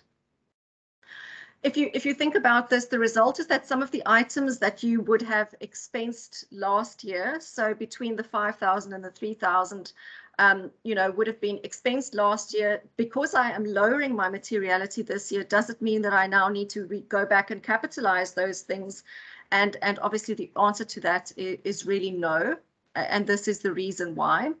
So based on the fact pattern, there is a change in both the qualitative criteria as well as quantitative materiality from year one to year two. The materiality is assessed during a reporting period and at the reporting date based on facts and circumstances on the date of assessment. The municipality's determination of materiality in year one was appropriate based on all the information available and the activities at that time. It was not aware yet that they were going to establish the call center. So the 5,000 Rand that it set, as well as all the qualitative criteria, were based on all the information available at that point in time. As a result, the municipality is not going to make any adjustments in year two for the computer equipment that was expensed in year one as a result of the change in materiality for the same items in year two if they were to be acquired under the revised materiality threshold. So what this means, as I've explained, is that although you had some items last year that were less than 5,000, If they are sort of between the 5 and the 3,000 Rand new materiality, I'm not going to go back and do anything about those. I expensed those assets based on everything that I knew at that point in time. I'm going to apply my revised materiality level of 3,000 Rand going forward, so prospectively. So in this instance, there's absolutely no change that I'm going to make to the financial statements. So I hope this makes it clear that when you assess materiality, if you haven't made an error in how you have calculated materiality, your materiality is correct, assumed to be correct in that reporting period. If you do have any subsequent changes, they are going to be applied prospectively. The only time you will ever need to go back and correct any sort of decision about materiality is if you made an error, if you made a mistake. Or any of those 4 scenarios that we have identified. So I hope this makes it very clear to you. So I think because this is a new iGRAP that you are going to adopt for the first time, there are obviously some first time sort of transitional issues that I wanted to talk to you about. So I think the first thing is that because assessments of materiality are period specific and require judgment, it is difficult for you to go back and assess whether or not your materiality that you had assessed in the past is correct. So, you know, we often talk about not applying hindsight when we prepare the financial statements. Of course, you know, if you could go back and make different decisions about what you know today, probably you would, but we don't do that from an accounting perspective. If you made decisions in the past based on everything that you knew and you applied all that information correctly, we would not go back and make changes. And it's the same with how you have assessed materiality. So iGRAP 21 is going to be applied on a go-forward basis. So you need not assess anything related to materiality and related decisions in the past. You just move forward. I think in terms of some practical issues to consider, some of these might be completely obvious to you, but I thought I would just emphasize them. So the alternative accounting treatments that you are going to develop for various items are not based on the accounting policies for those specific transactions in the standards. So when we talk about accounting policies, it's the principles. It could be that you are going to use other standards that deal with similar items, but it could also be that you are going to look to something else, and that something else would be the conceptual framework. So I think what is really important is that if you do develop alternative accounting policies, they should not be inconsistent with the conceptual framework. And obviously, when we talk about the conceptual framework, it's the definitions as well as the qualitative criteria very broadly. Some other things to consider is that we have issued a guideline on materiality. It is not mandatory that you apply it.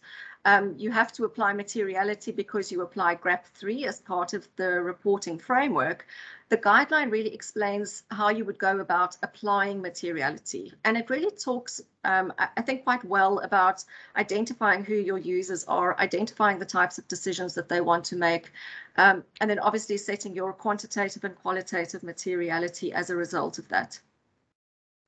You would then need to document your materiality considerations very clearly, discuss them with management and your oversight structures. I think there's a reason that you have an audit and a risk committee or an audit committee or whatever it is. Maybe you have a finance committee as well. I think it's vitally important that you discuss these things with your governance structures. You know, your board also takes responsibility for financial reporting.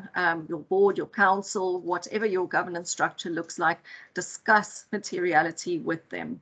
I did also mention that materiality is not a one-size-fits-all necessarily, so it's okay for you to have different materiality levels, different materiality numbers, different materiality criteria for different items in the financial statements. You know, so some items are just inherently more important to users than others are, and obviously you might need to think about materiality in that context.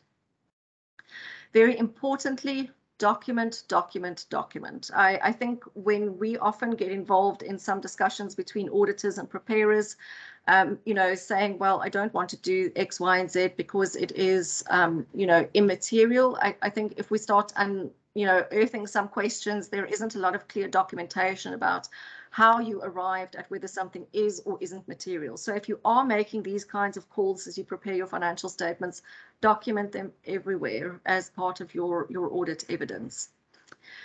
Again, something just to emphasize is considering, again, all available information, whether it's about what you know today, but also considering what you know about future periods. So please, when you do consider materiality, either quantitatively or qualitatively,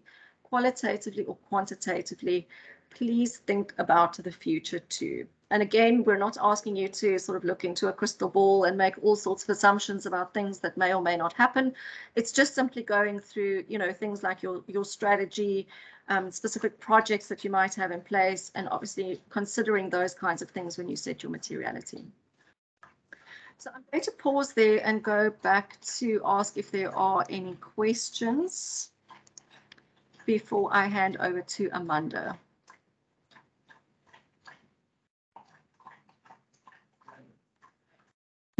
Sorry. I want to get to where we left. We are actually meant to take a break quickly for about 15 minutes. I just want to check the chat for the questions, listener, and then I'll give everyone a break. Let me just see. I'm going to start at the bottom and scroll up. I'm going to deal with the ones that deal specifically with materiality, and then I will we can answer some of the other questions as we go along through the session. So how would you account for inflation on a yearly basis? So this is an estimate that you would make. So let's say you are doing a discounted cash flow, whether it's for financial instruments or landfill or something like that, an impairment calculation potentially as well. Obviously, that is an input into your measurement basis, and that is an estimate. So that would just purely be something that you apply on a go-forward basis. I think that's a really important question, is that if you are not changing the, you know, say your measurement approach, so if you're not changing from cost or to fair value, but you're simply changing, for example, how you work out what fair value is, whether you're changing a technique or whether you're changing the inputs, that's always going to be a change in an estimate. It's not a change in accounting policy. There's an example from Nicolene, where the assets of the entity are not used in the production of income or any other service delivery, but are solely used for admin. Can alternative accounting treatment be used in respect of review of useful lives and an associated prospective adjustment, a change in estimate? It goes on to say an entity is required to assess the appropriateness, et cetera, of GRAP 17. We do apply the standard and therefore do review everything. Most of the time, there are no specific issues in the internal and external sources, but only the concept of us being able to use the assets for a few additional years since they have, for example, not broken, etc. In these circumstances, are we allowed to have assets carried at zero value that is still in use, or should we continue doing an assessment? So it depends on whether or not you've accounted for the assets in terms of GRAP 17 or not. So if you apply GRAP 17 to those assets, then you need to apply all the aspects of GRAP 17 to those assets. You won't be able to say all of a sudden, oh, it's now immaterial. So I think you need to make a distinction between, I haven't decided to capitalize these assets at all, therefore GRAP 17 does not apply, versus saying I actually do apply GRAP 17 to these assets, and then I would actually need to consider the principles in those particular standards. If you do come to the conclusion that the change in the useful life is immaterial, you might decide not to change the useful life or the residual value or whatever it is, but you still need to apply your mind to that specific principle because you are claiming compliance with the standards of GRAP. I hope that makes sense. When is it correct to impair fully depreciated assets? I think if they are fully depreciated, probably you need to at some point think about derecognizing them. I don't know that you would have impairment. There's nothing left to impair, but I think that's rather a recognition issue that we need to consider. So I'm going to pause there. We had scheduled a 15-minute break. So I think if we can break until 11 o'clock, that would be appreciated. I think that would give you some time to get some refreshments and then return back. While we are taking a break, I'm going to have a look at the chat along with my colleagues and see if there's anything else that's still outstanding. But otherwise, we will see you back at 11 o'clock. Thank you very much.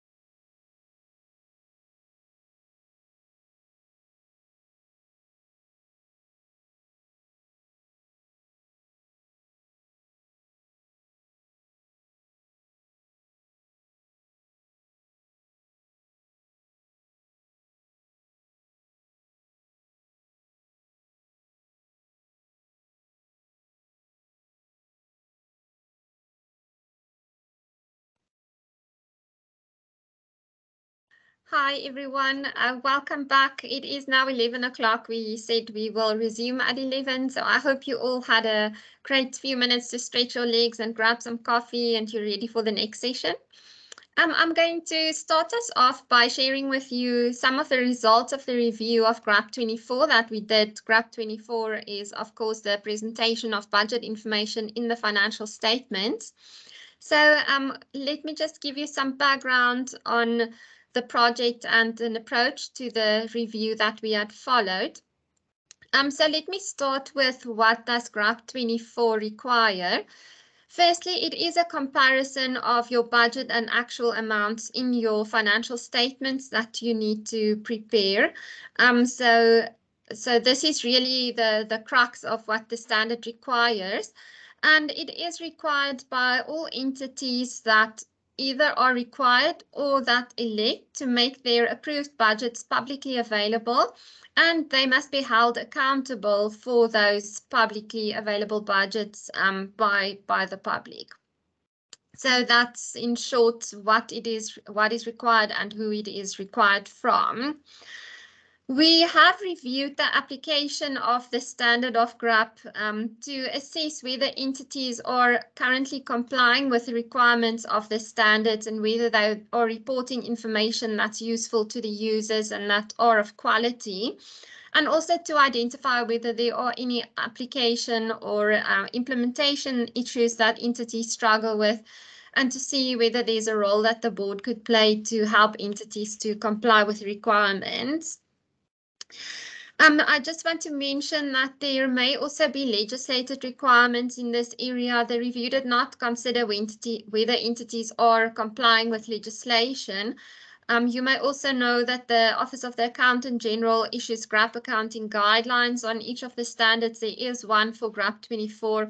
So the review also did not consider whether entities are applying those guidelines, specifically the GRAP 24 accounting guideline of the Accountant General. So the outcome of this was really for the board to assess whether there were any steps needed by the board to amend the standard or more guidance that we need to provide, or maybe ask some of our other stakeholders to help us to provide guidance in this area. So the approach to review was sort of a stepped approach, where we started with a desktop review. What this means is that we have a look at a number of entities' financial statements. We usually, in terms of our policy, look at the latest audited available information. So for this review specifically, we looked at 2019-2020 financial statements of entities. And then we form sort of an initial assessment about whether entities are applying the requirements in the standard appropriately. Of course, there are some limitations in terms of not knowing all the background about why entities would have disclosed things in a certain way or not presented things in a certain way, for example. So that is where the next step in the process comes in. We then engage with stakeholders, and we have for this review to get the understanding from them why they would present things in certain ways, and to get an understanding of some of the root causes that could give rise to some of the issues we identify when we do the desktop review. We also, through this phase of the review, hear from our stakeholders what other issues there may be with the practical implementation of the requirements, what challenges do they face in their environments. And then we also ask for their input on the proposals that we can make to the board as a secretariat, so that we know what we are proposing will result in better application of the standard. Then the last step is that we present our findings to the board and the feedback from stakeholders as well as proposals, and the board deliberates that. This has happened the end of last year, so we can now share with you some preliminary results from this review. So let's have a look at the results of the review as well as the proposed actions. I do want to mention that I'm going to, in the coming slides, take you through some of the highlights of the review, but there is a review report that we are working on. It will be tabled for the board to approve in March. So you can look out for that towards April this year, and that review report will contain all the detail of the findings and recommendations that we have from this review. So please look out for that for all the detail. So if I start with what we found, firstly, just a general observation, I must say that we were pleased to note that there was positive results in most of the areas. Entities mostly did adhere to the requirements of the standard. Then we also heard from stakeholders that they thought the standard is understandable and it is well implemented. So I think that was a positive start to the review. There were, however, a number of specific observations in a number of areas that arose from the review, some other practice issues as well that were identified. So these areas are included on the slide, and I'm going to take you through each of these in a bit more detail in the coming slides. So just to share with you on a high level the areas. Firstly, the applicability of GRAP 24. So I shared with you a sort of a high-level requirement in the beginning. We'll look at that again. Then the format of the presentation of the comparison of budget and actual information. Also having a look at the presentation itself of the comparison of budget and actual information. Then changes from approved to final budget. We'll have a look at what the requirement is and what we saw. Then the comparison must be presented on a comparable basis. So we will have a look at that. The reconciliation of actual amounts on a comparable basis to the actual amounts in the financial statements. And then lastly, what we saw around no disclosures. There are three sort of areas: the budgetary basis, which includes the classification, the period, as well as the entities that are included in the budget. So we will go through each of these in a bit more detail. Let's start with the applicability of GRAP 24. So just to take you through what the requirements are here. So entities apply the standard when they are required or they elect to make their budgets publicly available. So publicly available means that it is approved and made available to the public at large by tabling the budget either in Parliament or in legislatures or in municipal councils. It depends on the type of entity that would give rise to the different various forums at which it's tabled. And the second part is, so firstly, publicly available. The second part is entities are held accountable for these budgets by the public. So that is the second part, the accountability part for the budget. So if those two things are in place for you as an entity, it means that you do need to apply the standard. So we did not identify from the review any entities that were supposed to apply the standard but did not apply the standard. But I think we did hear some of the issues from our stakeholders that they are not always sure what does it mean to have your budget made publicly available. And we also heard that there were some disagreements in some instances between preparers and auditors about what publicly available means. So I think this mostly arose in the area of public entities where it may be unclear because there are no explicit requirements in legislation for these types of entities to make their budgets publicly available.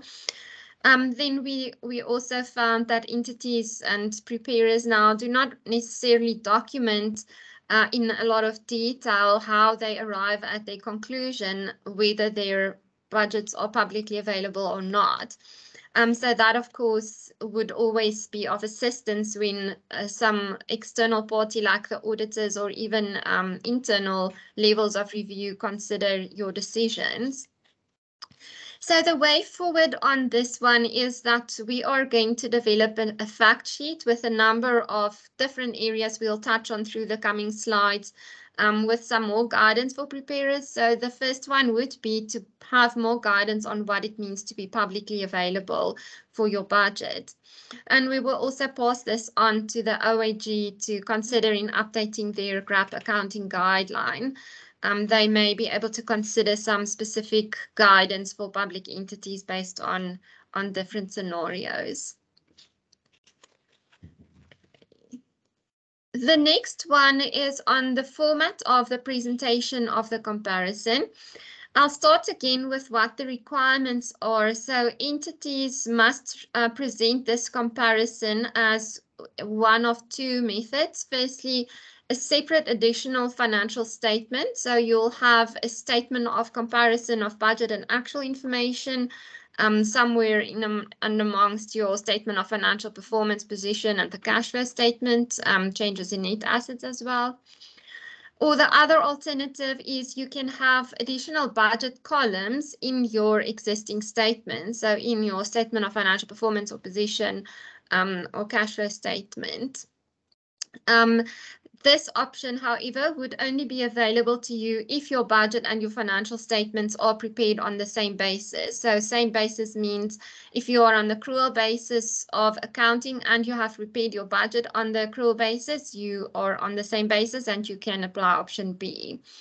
If the budget is on the cash or modified cash basis, but your financial statements are prepared on the accrual basis, it means that you only really have option A, which is to have the separate statement. So the majority of entities went for the option A to prepare a separate statement, which is not wrong by any means. They are allowed to do that. We just did note that even when entities did have the option of adding the columns to their existing statements, so the bases were the same, they still opted for option A, which is the separate statement. Just some of the findings and the issues that we noted specifically in the municipal environment is they are required by the Treasury, I think, for their information purposes, to prepare another statement called the appropriation statement, which has many similarities with this comparison that you would do with your budget and your actual information.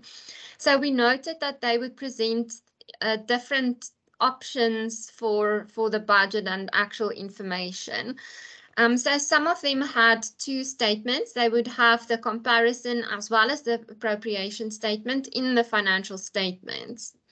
Then there were others who did not have the appropriation statement in the financial statements. They sometimes had it in an annexure, which is now, of course, not part of your financial statements, but may be published together. And there are entities who only had the appropriation statement in their financial statements and not the comparison. So like I mentioned, there may be similarities between them, but I'm not sure that they are exactly the same. And only having the appropriation statement may not meet all the requirements of GRAP 24. So what we heard the root cause is here, and this actually links back to a project that we did a number of years ago, where we noted the same thing, was that we developed a frequently asked question to help entities when they have similar information in the financial statements around budget and actual information, that highlights that information should not be repeated. You only present the information once. You can elaborate on that information in the notes if you want to, or have it in an annexure, which means it is then outside of the financial statements. So we did note that not all entities are aware of this frequently asked question that we have. The board did encourage entities to consider the frequently asked question when they prepare their financial statements, and then again just highlighting that information that is repeated would be confusing to your user, so we would urge you to avoid doing that. Then also part of the format of the presentation of the comparison, a requirement is that entities should present a comparison of the budget and the actual information consistent with how they have prepared the budget. So that means consistent in the areas of the classes, the classifications, and the headings that they use. So this statement is really about your budget that's publicly available and that's approved, and we'll get to some changes that may be made to that in a few slides. and then taking your financial information and putting it next to your budget so that it is comparable to your budget in terms of the format. So what we did note, sorry, just something as a side note to the requirement is we did get questions about why this is necessary, but it is really so that comparisons can be made by your relevant oversight authority that's responsible for approving your budget. Because they, of course, are familiar with the format of the budget and they have approved that. So in order to assist them make the comparison, the financial information is adjusted so that it's comparable. So on the findings and the issues, the clauses, the classifications, and the headings, etc., of the statement were mostly the same as what you would find in the financial statements rather than the way it is in the budget. So we have noted that entities are not really familiar with the requirement, or they don't really understand the requirement. And for this reason, the fact sheet will also include some guidance on the method and the format and extent of the comparison that you need to prepare. We've also noted on this that users of financial statements, and specifically like the audit committee and rating agencies, they are unsure what the information should be used for. So this does maybe speak to a broader issue, but users do not really understand the purpose of the information. The National Treasury does have a project on preparing a guideline for users of financial statements that would help them understand and interrogate and use the information in financial statements better. And we will communicate with them that they consider this as part of that project of theirs.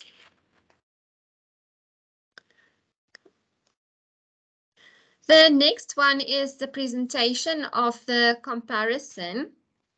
So the requirement, again, if we start with that, is that entities present a comparison between the last approved and the final budget amounts, the budget and the actual amounts on a comparable basis, as well as explanations of material differences between the budget and the actual amounts. You are also allowed to cross-reference here to another report outside of your financial statements if you do not want to provide this within the financial statements itself. So we'll look at the next slide a bit more about the last approved and final budget. So the findings and the issues here is that some entities did not provide the explanations of material differences, while others did not apply materiality at all, and they explained all the differences that were identified. We also noted that the quality of the explanations provided were often poor and not really understandable for a user. Then I think there was also some instances where no explanations were provided, but we are unsure if that is due to materiality that was applied. Entities in these cases did not necessarily have information in their financial statements about the materiality threshold that they had set for explaining these variances. So the root causes here is that entities don't really understand how to apply materiality in the context of GRAP 24. We also noted from the review that the statement seems to be prepared sort of as a side note, maybe the last of the statements that's been prepared for the financial statement. So it's not given that priority when financial statements are prepared. So what the board decided here for a way forward is guidance on how materiality, and specifically now in the context of GRAP 24, needs to be applied will be included in the fact sheet. So I think earlier on in the earlier presentations today, you heard about our guideline on materiality. So with reference to that, we will add something to the fact sheet.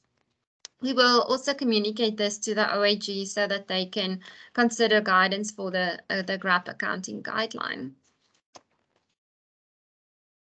Okay. I do just want to pause and have a look before we move on to the next one. I see that there are a number of posts, so let me just see if there are any questions so that I don't get too far behind. Okay, just some administrative issues.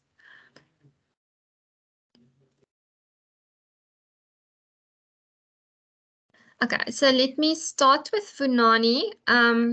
Please explain this, especially clarifying the last part.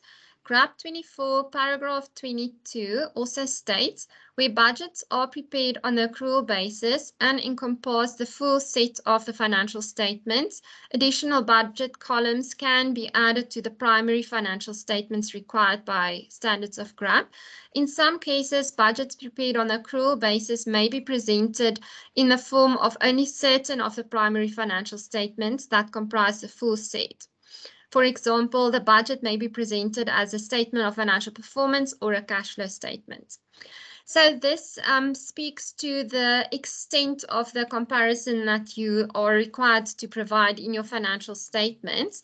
And it would be linked to what your budget is. So if you only have an approved budget that's publicly available for which you are held accountable for two of the statements, so let's say your statement of financial performance and your cash flow statement, your comparison for GRAP 24 purposes would speak to those two statements. So you do not then need to present this comparison for your statement of financial position for which you do not have that budget, or for your statement of changes in net assets as an example. So I hope that clarifies it for you. Otherwise, please let me know. Okay, Busisiwe, with regards to entities that are held publicly accountable, when disclosing changes to the original budget and adjusted budget, must the shifting also be shown? Okay, we are actually going to get to that in the slide that I have up now. Mariette, what will be seen as the last approved budget? Okay, so also this slide now.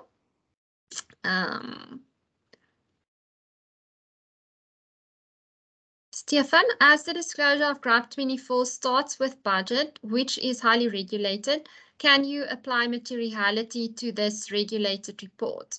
Okay, so I think that we will also touch on this slide.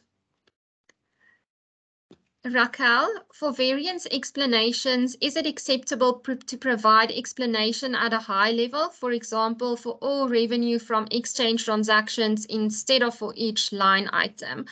So, Raquel, I think you would need to consider your materiality, and this, I think, comes back to the guidance that we are going to provide to maybe make that link with materiality for entities here. So you would, of course, when it comes to materiality, need to think about what information your users would need from this. And therefore, if you do have a statement of comparison that is quite detailed, because that is how you determined it to be useful for your users, and there are variances that you determine to be material for many of those items, then I think you would need to explain all those items separately, unless the reason is maybe the same for a number of them and you can combine them. Coming back, I guess, to the earlier comment about repetition that we don't want in the apps, repetition is unnecessary. So if you can combine them because the reason is the same, then I think that would also be suitable. Then Sandiso, paragraph 6 of GRAP 24 defines the comparable basis as meaning the actual amounts presented on the same accounting basis, same classification basis for the same entities and for the same period as the budget. The approved budget is not comparable to the financial statements when it's not prepared on the same accounting basis, same classification basis, same period and for same entities.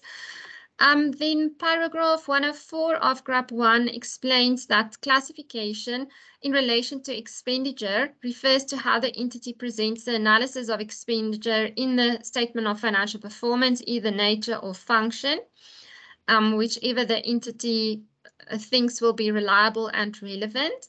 Then paragraph 40 of GRAP 24 also gives examples to clarify the meaning of classification basis, as it states that formats and classification schemes adopted for presentation of the approved budget may also differ from the formats adopted for the financial statements.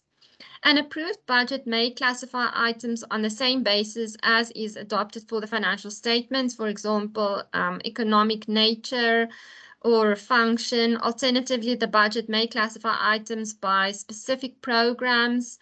Then we have some examples of programs there or program components linked to performance objectives.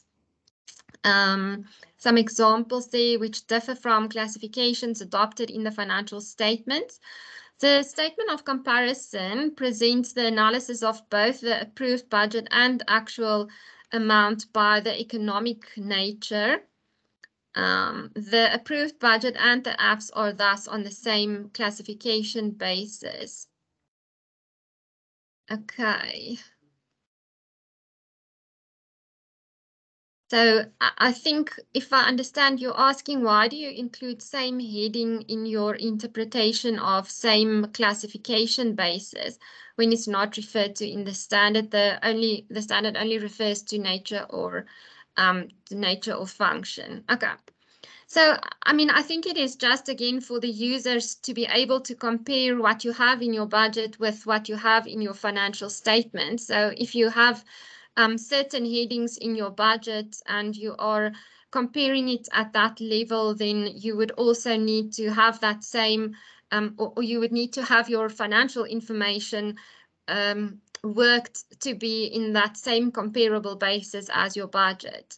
So I think it just comes back to that overall principle that the financial statements may need to be adjusted so that it is comparable to the budget if it is not already. Okay, Martin, is the approved budget the original budget or the adjustment budget? Okay, this slide that we're on now, I'll get to that next. And then Noni, if the variance is more than 10% and the budget line item is immaterial, is it necessary to provide explanation? So I do think what we've seen is that entities often use the threshold like 5% or 10% when they determine what would be a material variance. But it again comes back to there seems to be uncertainty about how you apply materiality with this statement and with the variance explanation. So we are going to provide more guidance in the fact sheet on that. So let me go on to this fourth item that I have, the changes from the approved to the final budget. So firstly, the requirement is the explanation of changes between approved and final budget must be provided. This can be in the notes, or if you already have it outside of your financial statements in another report, you may include a cross-reference to that. So let's talk about what the final budget is. This is the approved budget. So you have an approved budget, which may be adjusted for changes that's made by the entity and approved by the relevant authority. So these changes may be as a result of reallocations or other factors such as budget parameters that change. So depending on the type of entity, the final budget may not be made publicly available. You may have just a process between you and the approval authority to make those changes authoritative or official. So in some cases, the approved and the final budget may also be the same if there were no reallocations or any of these changes that have been made. Again, just on the purpose of why it is necessary to disclose this information in the notes or elsewhere if you have it, is to assist users to hold the entity accountable for compliance with the relevant approved report. So I'm sure you can appreciate it would not really help if the comparison is done on the approved budget that's publicly available, but afterwards there were significant changes that are then not taken into account. So just on the types of things that you need to explain here, the standard does not explicitly refer to material changes that need to be applied here. The budget is, however, a legislated process, and any changes to the budget would be driven by legislation as well, or secondary legislation.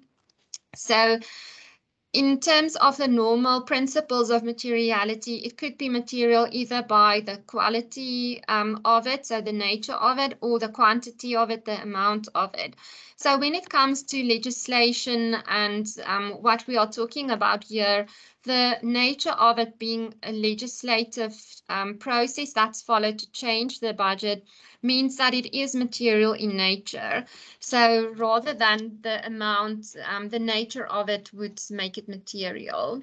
So we would also help in the fact sheet to make that link between the qualitative materiality of these changes.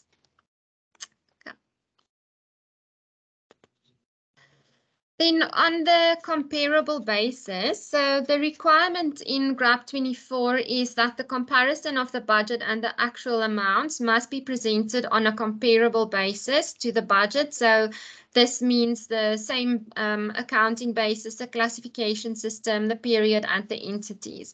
So I think this also links with your question earlier, Sandiso, that we are getting to here in detail. So just again, what does the comparable basis to the budget mean? It means that the actual amounts should be adjusted to reflect the same basis of accounting. So this would be, is it cash or accrual or modified cash? The same classification system. So that could be the nature or the function or the other basis. Then also the same period and the same entity. So if you are in an individual entity or are you a group of entities which include maybe some but not all of the entities. So all those things need to be on the same basis. So the approved budget we spoke about now, it is a legal document through which entities will be held accountable, and as such, the actual amounts in the financial statements need to be adjusted so that it is comparable with that budget. So I think just before we get to the findings on the slide, the majority of entities included in the review did prepare the budget and financial statements on the same basis. So there were no adjustments then necessary for them. Then most of the entities that prepared their budgets on the cash or the modified cash basis did adjust their actual amounts, which would have been on the accrual basis, so that it's comparable to the budget. So they did make those adjustments. For municipalities, I think we have been aware of classification differences that exist, and this is driven by the regulated the budget regulations that exist for municipalities, which are not necessarily aligned to the standards of GRAP. But we didn't necessarily see that coming through. So what we also find is because of a lot of boilerplate disclosures and information on the budgetary basis, the classifications and etc. that is in the financial statements, it was sometimes inconsistent between the different areas of the financial statements. So the accounting policy would explain one thing about the basis or the classification system of the budget, whereas the notes would explain something different. And there were also some times when those two would identify differences, but that did not come through in the comparison itself. So what we've noted is that entities do not understand what a comparable basis means and how the adjustments need to be processed and reflected. And that a basis difference would also include the accounting basis and classification differences. So we've also seen entities do not adjust the boilerplate notes or the accounting policies, and therefore it does not speak to the entity circumstances. So the way forward the board decided here is that guidance will be included on the fact sheet to clarify what is a comparable basis. And we will also ask the OAG to consider this for their accounting guideline on GRAP 24. Just going to take a sip quickly before we continue.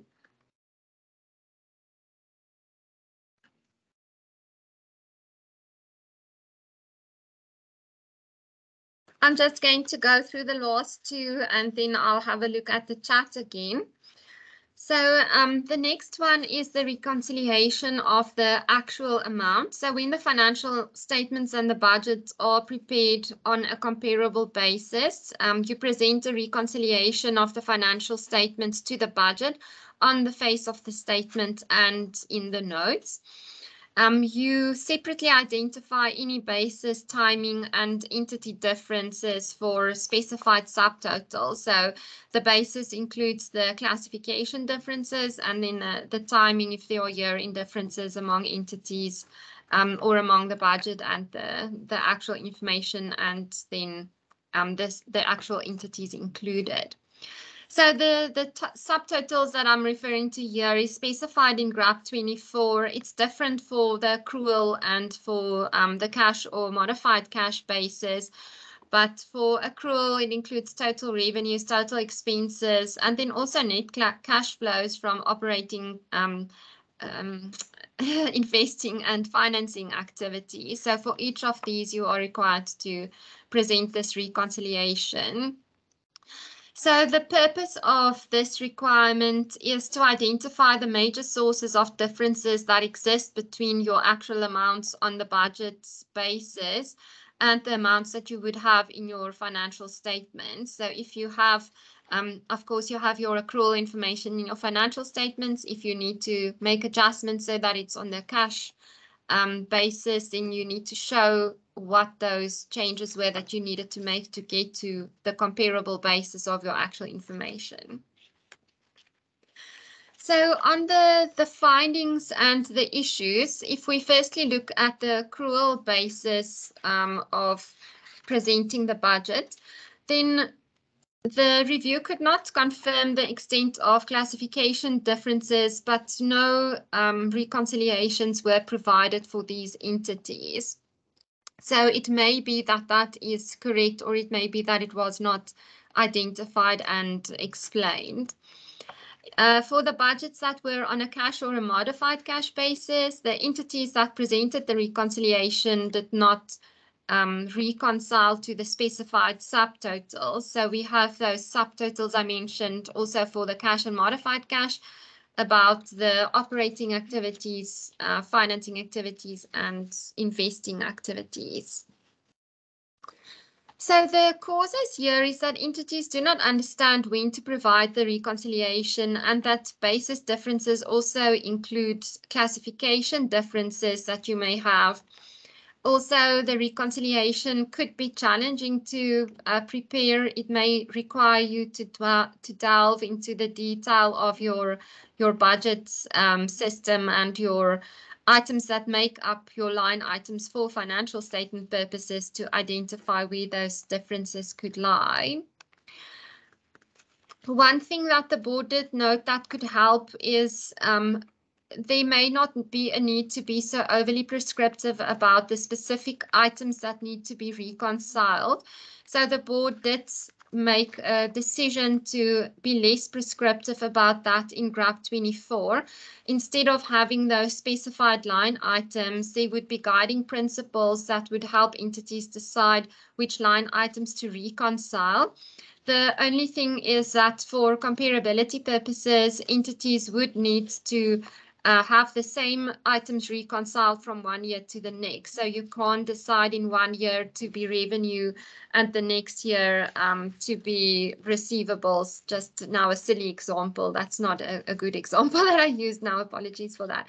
But I mean, you can't change the items that you reconcile from 1 year to the next. So we'll get to how these amendments would be picked up in the standards of GRAP at the end of the presentation.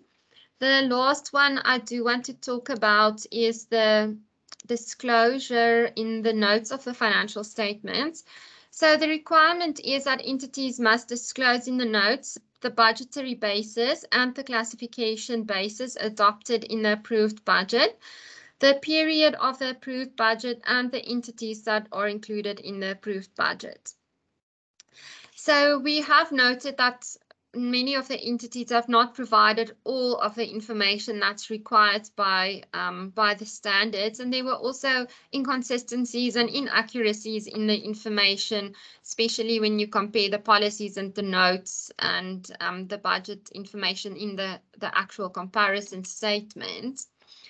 So this again, I think, comes down to the boilerplate information that's often used in the financial statements and the fact that preparing this comparison may not be a priority and it's maybe be left to the last few days of preparing your financial statements. We did have illustrative examples in the standard previously when before it became effective, and the board did think that these examples could be reinstated, as that could help preparers to understand the type of information that's required and what it would look like. So that would help to improve the quality of the information in the financial statements. So before I go on to the next steps in the project, I'm just going to pause a little bit and have a look at the chat. Thank you, Amanda and Janine. I see that you have responded to quite a bit of the comments. Let me see if I can identify whether there are any ones that are not responded to yet.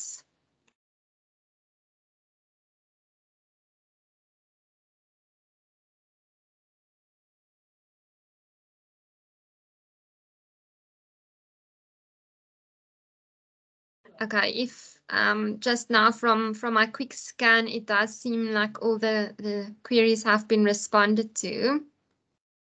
Okay, thank you to my colleagues. If I have missed any comments, then I'll get back to that after the presentation. I'll just do a bit more of a thorough look through then. Okay, so the next steps here would be that we are going to develop the fact sheet. I've alluded to that in quite a number of slides that you've seen now.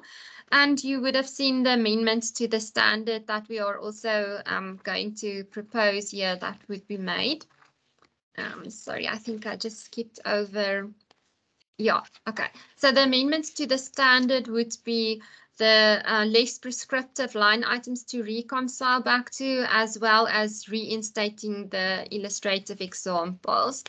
We are going to pick this up as part of our next improvements to the standards of GRAP project. So you will see that probably in the next reporting period coming through. I mean, us exposing it for your comment. Then the other thing I alluded to right in the beginning is that we are going to publish a review report, which will contain all the detail of the findings from the review. So you can please have a look out for that. And we will also find ways in which we can communicate this with our stakeholders. So if you don't follow us on social media, please do. Facebook, LinkedIn, Twitter. We do publish quite relevant topics and content on there, and this will include some of the feedback from this review. We will also then engage with the National Treasury and the Auditor General just to inform them of the findings of the review, and with the OAG, of course, for them to update their accounting guideline. Okay. So just one other question I see that came through. Okay, thanks, Janine. About when the fact sheets will come out. So the next thing that I'm really quickly going to take you through is some new frequently asked questions that we've recently published. So I first just want to talk about the FAQs quickly in general.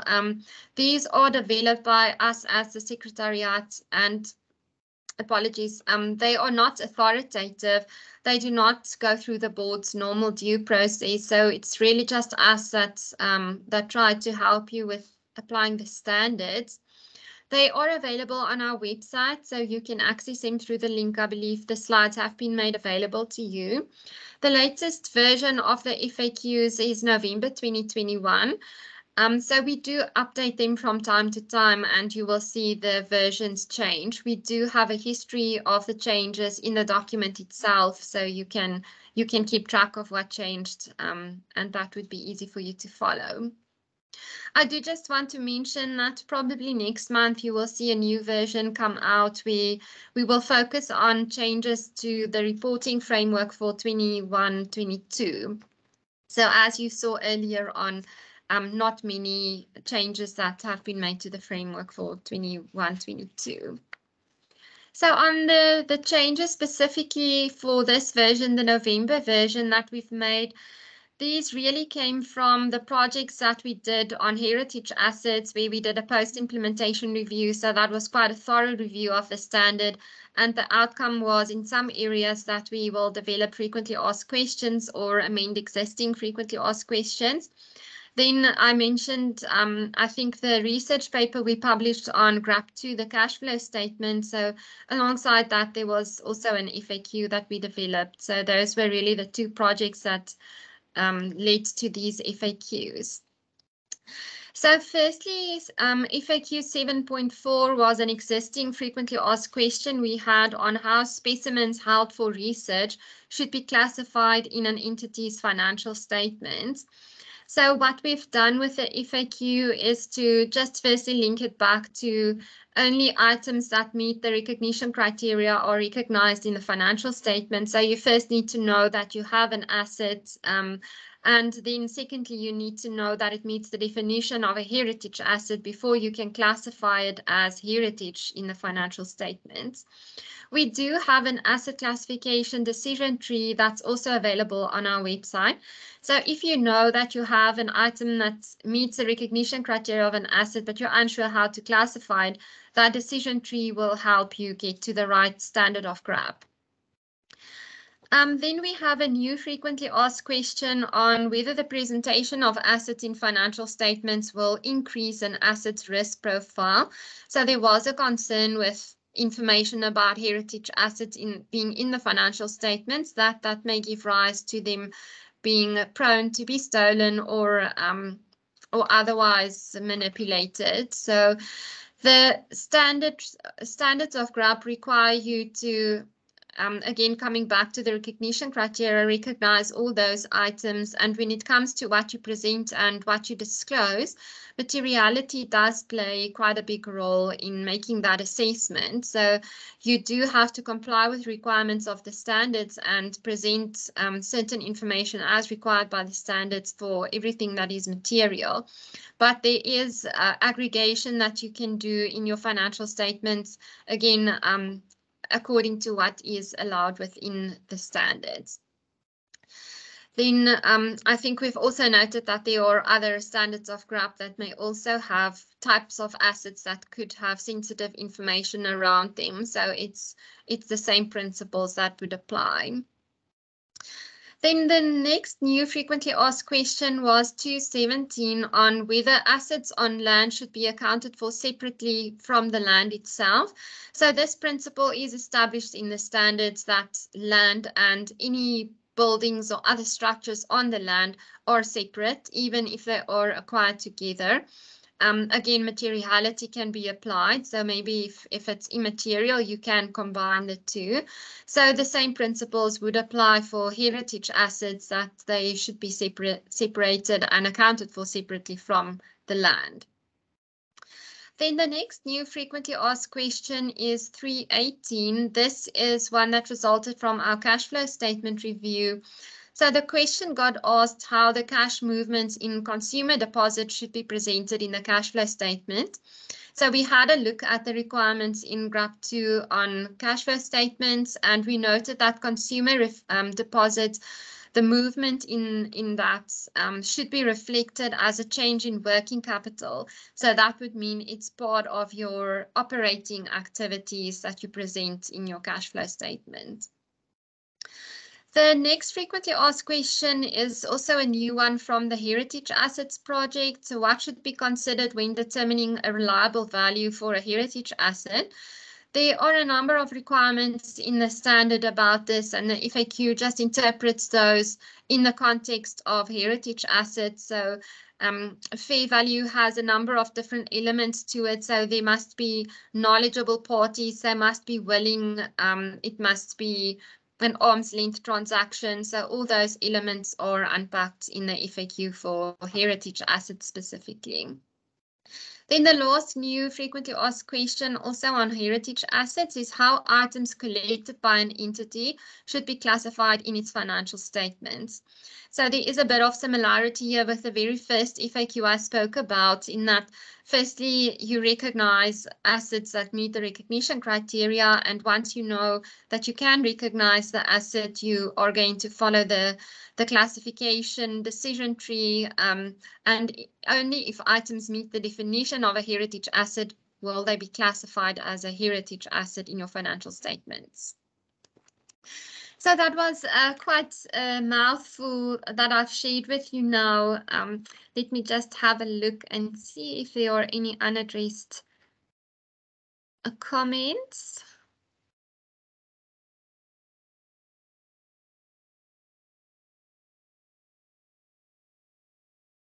Okay, I don't think so. I do think my colleagues have addressed all your questions and your comments. So with that, thank you very much. I'm going to hand over to my colleague Amanda Botha, and let me just stop sharing the slides, then she can share her slides with you.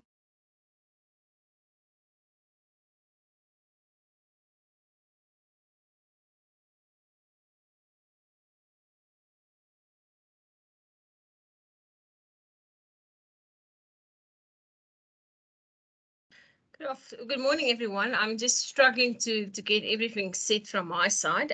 Can you all see the slide presentation? Just see, is it running on your side? I hope so. Again, welcome to this discussion and the workshop today from my side. I'm actually going to go through some of the exposure drafts that are currently out for comment, but to note that these exposure drafts are not technical in nature. It more is around what you want us to do for the next 3 years, starting at on the 1st of April 2023, and then secondly around what the due process is that the board follow in developing and setting the standards of GRAP. So really these two exposure drafts are not technical exposure drafts, but I still think it's important for stakeholders to consider these exposure drafts in order to provide comment on them. So I'm going to start off with ED 194. That is taking stock, and this is really an exposure draft that deals with inputs around the ASB's work program for 2024 to 2026. The comment period is closing on the 18th of March, and then the next one is around the due process handbook with the comment closing on the 31st of March. So the ASB's activities are based on a 3-year work program, and we are currently executing the last part of the 21 to 23 work program. So now we need to look ahead and start planning for the next 3 years for the medium term. And this means that we need to identify the potential projects and the activities that the board wants to undertake as from the 1st of April 2023 up until the 31st of March 2026, and we refer to that as the 2024 to 2026 reporting period or work program. So the objective of this exposure draft ED 194 is really to take stock on the ASB's activities and to consider the potential projects that the board would like to and should undertake within its next 3-year work program consultative phase cycle. The theme of the exposure draft is taking stock. And this is really to allow the ASB some time to assess where we are, what we aim to achieve, and how we can actually do things better. And therefore, it's quite important that from a stakeholder's perspective, we do obtain your comments and inputs in order to make things better and to ensure that we do things better from a standard setter's perspective. So the ASB has the capacity to undertake around 18 projects within the 3-year cycle. But this really depends on factors such as the timing of completing our existing projects. And one of these projects involves the social benefit standard. Then also it involves the complexity of the projects, the level of consultation that is required with the stakeholders, and then from the ASB's perspective, the availability of resources. Around the criteria that the board applies to select specific projects, these are, first of all, no guidance exists either in the public and the private sector, or there's no new or existing for the new or the existing issues, which really results in inappropriate and divergent accounting requirements. So in terms of that, examples, the IGRAP that Janine has spoken about, the effect of past decisions on materiality is an example of such a project. Then the second criteria is that there's inconsistent application of the existing guidance and principles within the standards, which then results in inappropriate or divergent accounting results. And again, an example of this is when the board issued the landfill guideline as well as the housing arrangement guideline in order to address these inconsistencies and divergent accounting practices. The next criteria is the importance of maintaining alignment with IPSAS and IFRS, and the Annual Improvements Project is an example of such a project, along with GRAP 24, where the employee benefit standard was updated, or pardon me, GRAP 25, the employee standard was updated to align with the international best practice.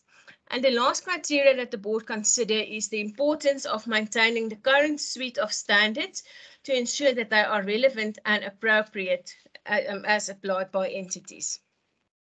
So once we've identified the projects, the board then applies the following criteria to prioritize which projects within the 3-year period should be addressed first. The first one is the resources available to the ASB to undertake the projects, and that includes the capacity of the Secretariat as well as the board, as well as the financial resources that may be required to execute the specific project.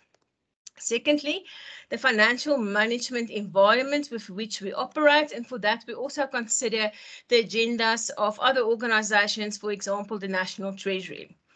Then also the capacity of the stakeholders to participate in a specific public consultation process and how much time is needed for the stakeholders to actively participate in this process. Then the next criteria is the resources that's available to the stakeholders to implement the new or the revised standard of GRAP. Then the impact of the issue, in particular, the significance of accountability and decision-making and how widespread the issue is within the public sector will also determine whether or not the project needs to be prioritized and where it needs to be prioritized within the 3-year work program cycle. And lastly, the last item that the criteria that the board consider is around the urgency of the issue to the South African public sector. So let's just have a quick look around what ED 194 is all about. It's important, I think, as I've said, for you to participate in part of the process, because really your inputs will determine what the board is going to work on within the next 3 years. There are various engagements that we have already set up, so you can either follow that on our newsletter, or it's available on the website as well. So please register for these discussions and these workshops so that you can participate and provide and share your input as part of this process. So the first issue really that the board looks at is really to get an understanding of what gaps are there currently in the literature. So this really outlines to the stakeholders what projects the board thinks it should undertake, and enable the stakeholders then to comment on the proposals made by the board. So the first question really is to understand what gaps are there in the existing literature, and from that perspective the board has identified 2 projects. The first one is really around the social benefits, and this is an existing project that the board is currently working on, and one of the projects that will actually flow over to the next work program, to the next ASB's work program. That is around social benefits. So it's meaning it is cash and in-kind benefits like emergency relief or food parcels, and how entities need to account for that. And the next one is around intergovernmental transfers or transfer expenses, as some of you may know it. And that really is around the transfers of grants, equitable shares, but from an expense side where we need and how we need to account for that. For these 2 projects, the IPSAS-B is currently working on these projects. So from that perspective, as you know, the board aligns with what the IPSAS standard is about, and hence we will have to wait for the IPSAS-B. But those are some of the gaps that the board has identified, and that in the board's view we need to address as part of the next 3-year work program. Then also another objective of the work program consultation is to identify transactions and arrangements that specifically acquire accounting guidance from the ASB. And from this perspective, in the past, like I've mentioned, we have developed the housing guideline as an example. So really to get an understanding from the stakeholders' perspective, what are the transactions and arrangements require accounting guidance. So really your input to this extent will be quite useful. Then around the convergence with international standards. So as I've said, the standards of GRAP are based on IPSAS, and in the absence of an IPSAS, the board considers the IFRS standards. So as part of the work program consultation, it's important to understand what the IPSAS-B and the IISB is working on and what will be relevant for the local environment. So based on the IPSAS-B and the IISB, who's also consulting on their work programs, they are currently uncertain as to what, from a board's perspective, we are uncertain as to what will happen in future from an IISB and the IPSAS-B's perspective, and hence the focus of the board will only be on IPSAS and IFRS standards that have already been approved by these stakeholders. So we're not looking towards their future program, but focusing on what they have approved and the standards that they are currently revising for inclusion in our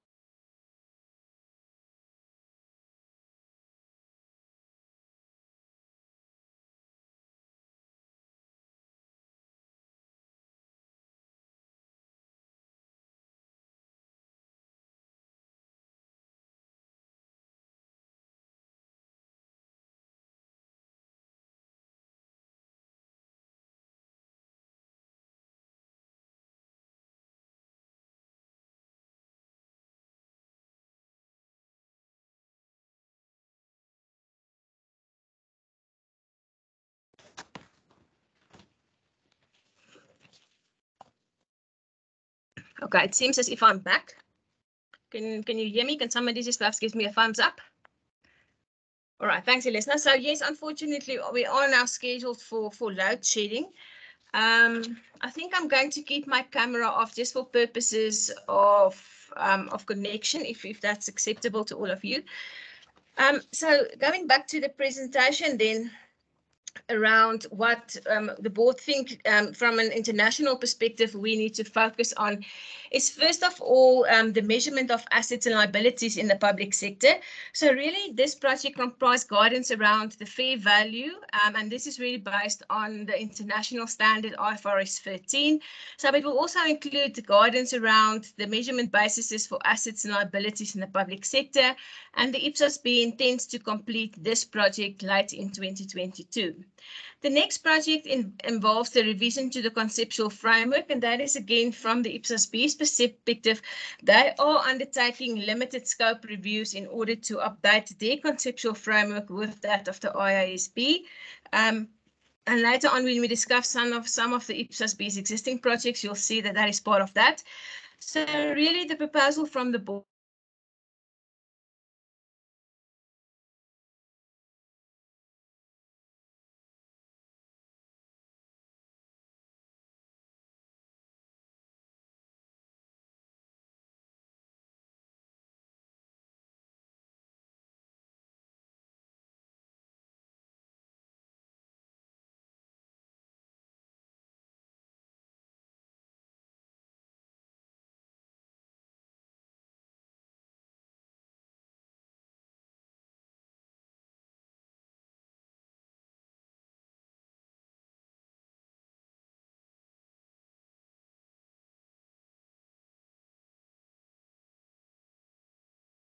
Colleagues, I think Amanda is having load shedding. Just give me a minute to see if I can get hold of her. Otherwise, I'll take over presenting from her. Just give me a moment. Amanda, I think we've lost you for quite a bit of time. If you could maybe start with the slide again. Otherwise, if you want me to, I can also take over presenting.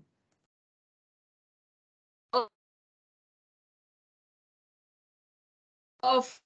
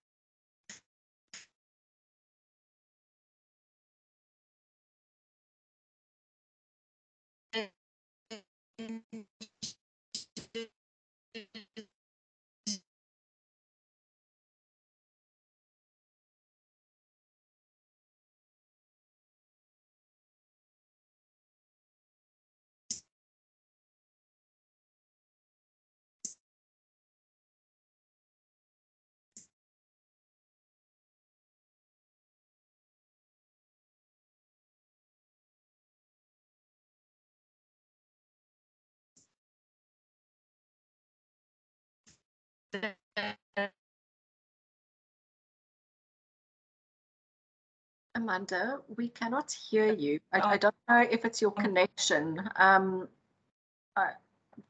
It might be very bad. I don't know if you would like me to take over presenting from you, perhaps.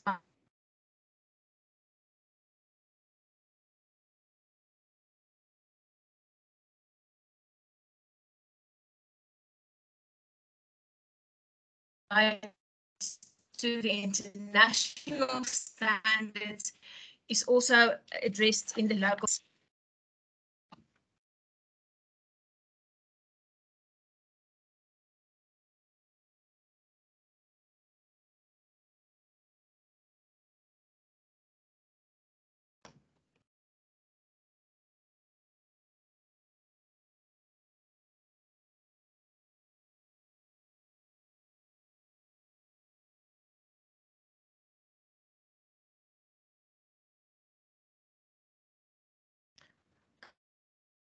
I think maybe I'm having a connection problem. Um,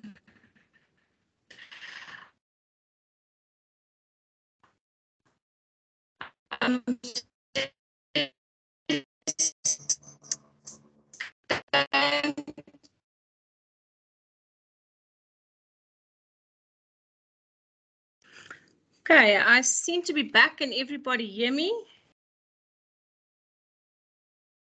Yes, Amanda.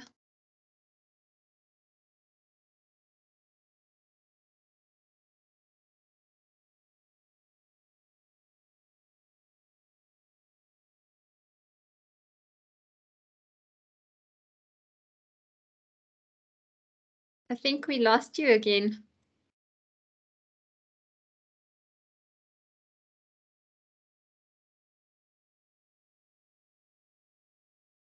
Amanda, we can't hear you again.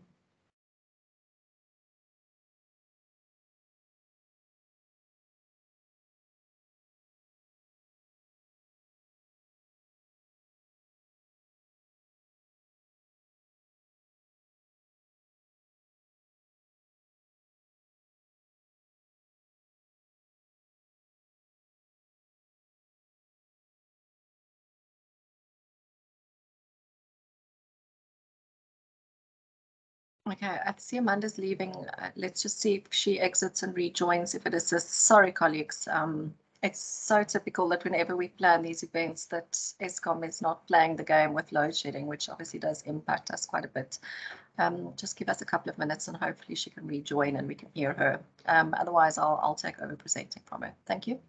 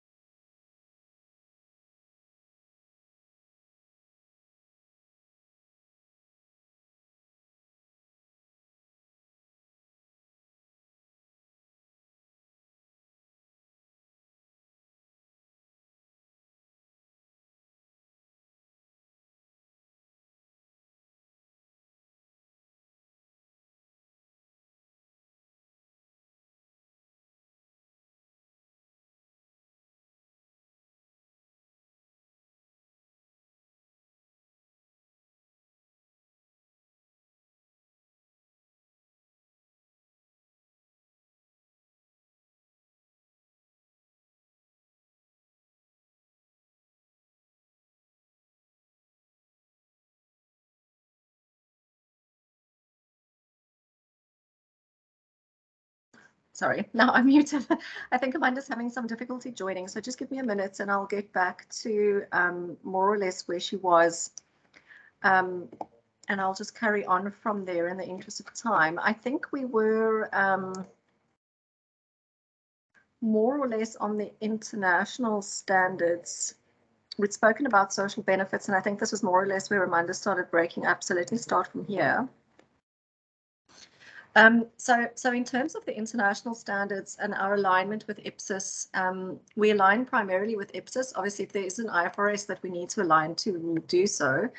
There is a long list of standards that the IPSAS-B has issued or is in the process of issuing, and what we are trying to figure out is what exactly they would be potentially finished with for us to start working on in 2024 to 2026.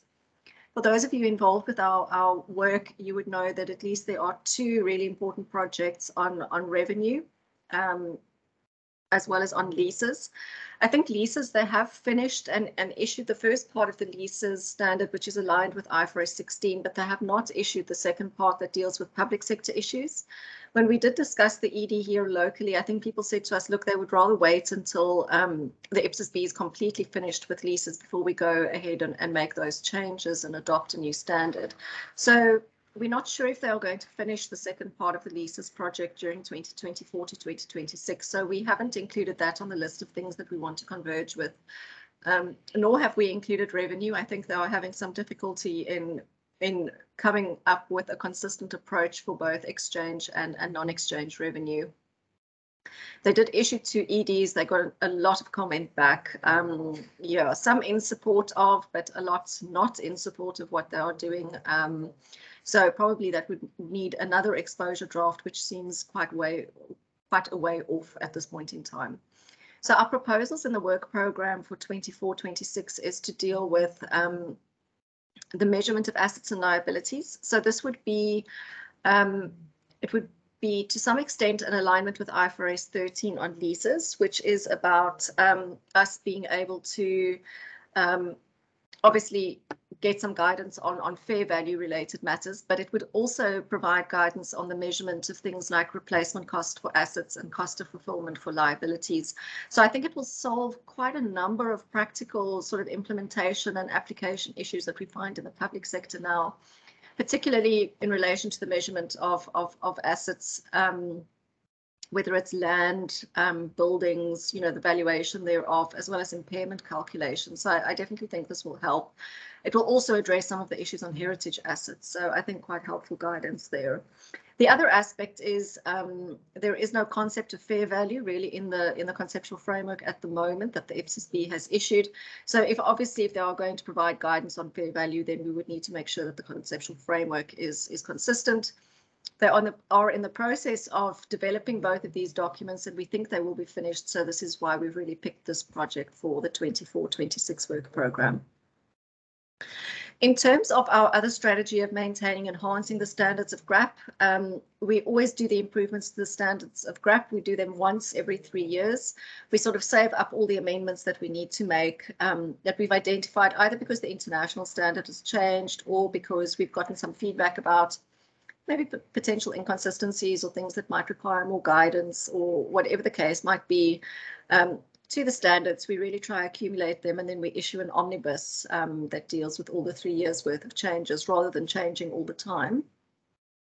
I think the other thing that we are asking for as part of the maintaining and enhancing the standards is whether or not there are any other minor changes that are needed to the standards to improve their application.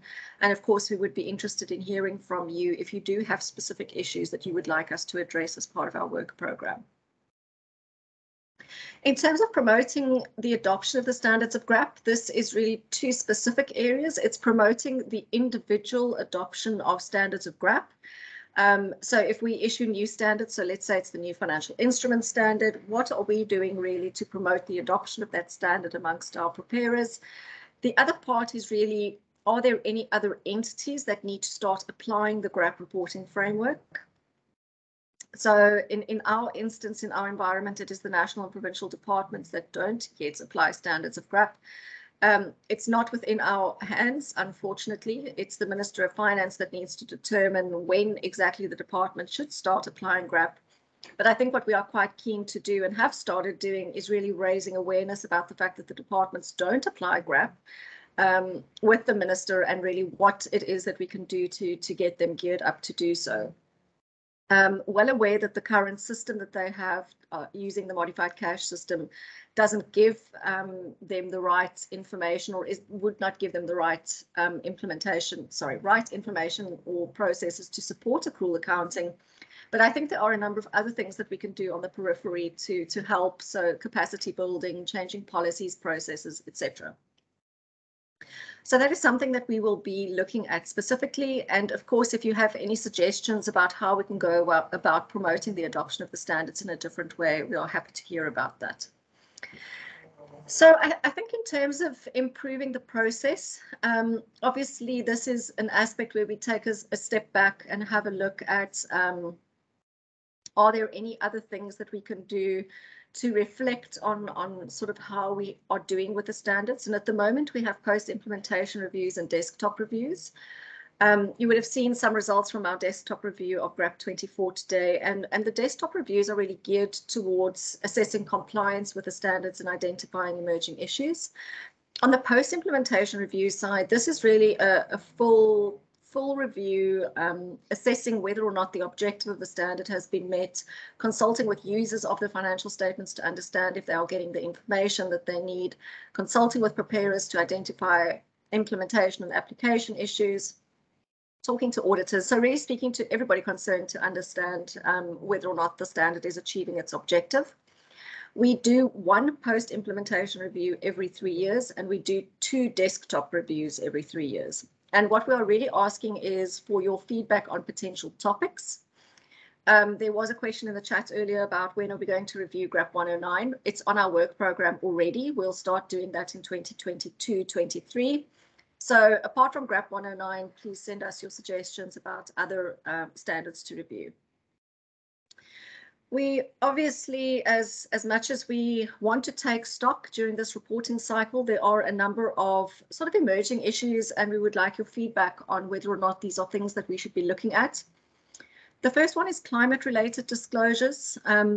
So this is very broad for those of you that follow the sort of financial reporting debate in the private sector. There has been a International Sustainability Standards Board established under the auspices of the IFRS Foundation. They will start issuing standards for reporting on environmental sustainability and governance issues. It will deal with sort of reporting outside the financial statements. It will also have a look at, though, if any of these issues do affect the financial statements very specifically. I think for us that's too broad. So the ASB's mandate is really to focus on the financial statements primarily, rather than looking at other issues. So I guess what we were asking is that should we start having a look at climate-related disclosures, and if there is any impact specifically on the financial statements, just thinking about things like the municipalities and their landfill sites and illegal dumping, and, you know, I think the list goes on and on and on. But I think it is something that we could potentially explore, but want to know your feedback on that. We have thought about issuing a document outlining the various reporting frameworks that are applied across the economy, so the public and the private sector. I think people are not always very clear when they should apply GRAP or IFRS for SMEs, or whether or not they actually need a general purpose framework at all and they should just be doing their own thing. So we would actually, or we are suggesting that this could be a project for us to take on to actually put together the reporting framework kind of landscape across the economy, and if that would be useful. We have also gotten questions about employee compensation, and this is short-term compensation specifically. And I think the dialogue has been for some time that, you know, there's this sort of expanding or ballooning wage bill in the public sector, and whether or not, you know, we need additional information on employee compensation. So I guess the question is, what is the gap, and what should we be potentially presenting and disclosing in addition to what we do already? But really would like your views on whether or not that would be helpful to users of the financial statements. The other thing that we do is facilitate and encourage stakeholder engagement. And within this, we really have a look at issuing fact sheets. I did include a link in the chat earlier where you can access those for those of you that haven't looked at them previously. It's something new that we started about 2 or 3 years ago. We don't do it for all projects at this point in time. I think we do it with the more complex ones and where there are a number of questions that have arisen during the development of the document or sort of recur, just so that we can kind of keep track of these questions, because they do seem to sort of recur as time goes on. So if we have a record of them, then we don't need to deal with them all the time. We also, if you don't subscribe to our newsletter, I would strongly urge you to. You go onto our website, www.asb.co.za, and you click subscribe to our newsletter and you will get it. We do deal with topical accounting issues in our newsletter, not every week, but obviously we will keep you informed of events, what's happening at the IPSASB and anything new that is emerging as part of that process. And obviously we've spent quite a lot of time recently focusing on social media and sort of giving you some content that you can engage with as you prepare your financial statements. If of course you have any other suggestions about how we can improve that, please feel free to let us know. Amanda started talking about the due process handbook and really what this entails. It is a sorry, yes? just to interrupt you, I am back, so you can continue if you want to. No. I don't know how long I'm going to be on. Go ahead, Amanda. Okay, all right. Thanks for taking over. I really appreciate it, and apologies. You know, it's No strange problem. that it's not Friday the 13th today on my side. So yeah. Okay, thanks, Janine. So just on the due process handbook, so the board actually undertook a project to have a comprehensive look at the prefaces to the standards of GRAP. We have a preface to the standards, we have a preface to the directives, as well as a preface to the interpretations of GRAP. And the board agreed that we're going to issue a single comprehensive preface to the standards of GRAP, which is going to be included in all our pronouncements. But with that being said, when we undertook that project, the board actually realized that there's quite a lot of content that is dealing with the due process and the standard setting activities that actually no longer fits into the preface of the preface to the standards of GRAP. And hence the board then agreed to issue a separate due process handbook that actually includes requirements relating to the board's standard setting activities. And the objective of this exposure draft is to first of all to inform stakeholders around the process that the board normally follows when it develops specific accounting standards and other pronouncements, including guidelines and interpretations, directives, as well as for them to provide comments and inputs into the board's standard setting activities. So I think it's important to note that the ASB is established in accordance with the PFMA, and that giving the requirement that we need to introduce generally or develop generally recognized accounting practice for all spheres of government. The due process requirements are really built on 4 principles. The first one around the objectivity. So for the board to be objective, it needs to act objectively in its deliberations, in the decisions that it takes, and in any of the actions. So therefore, it's important for the board to remain independent.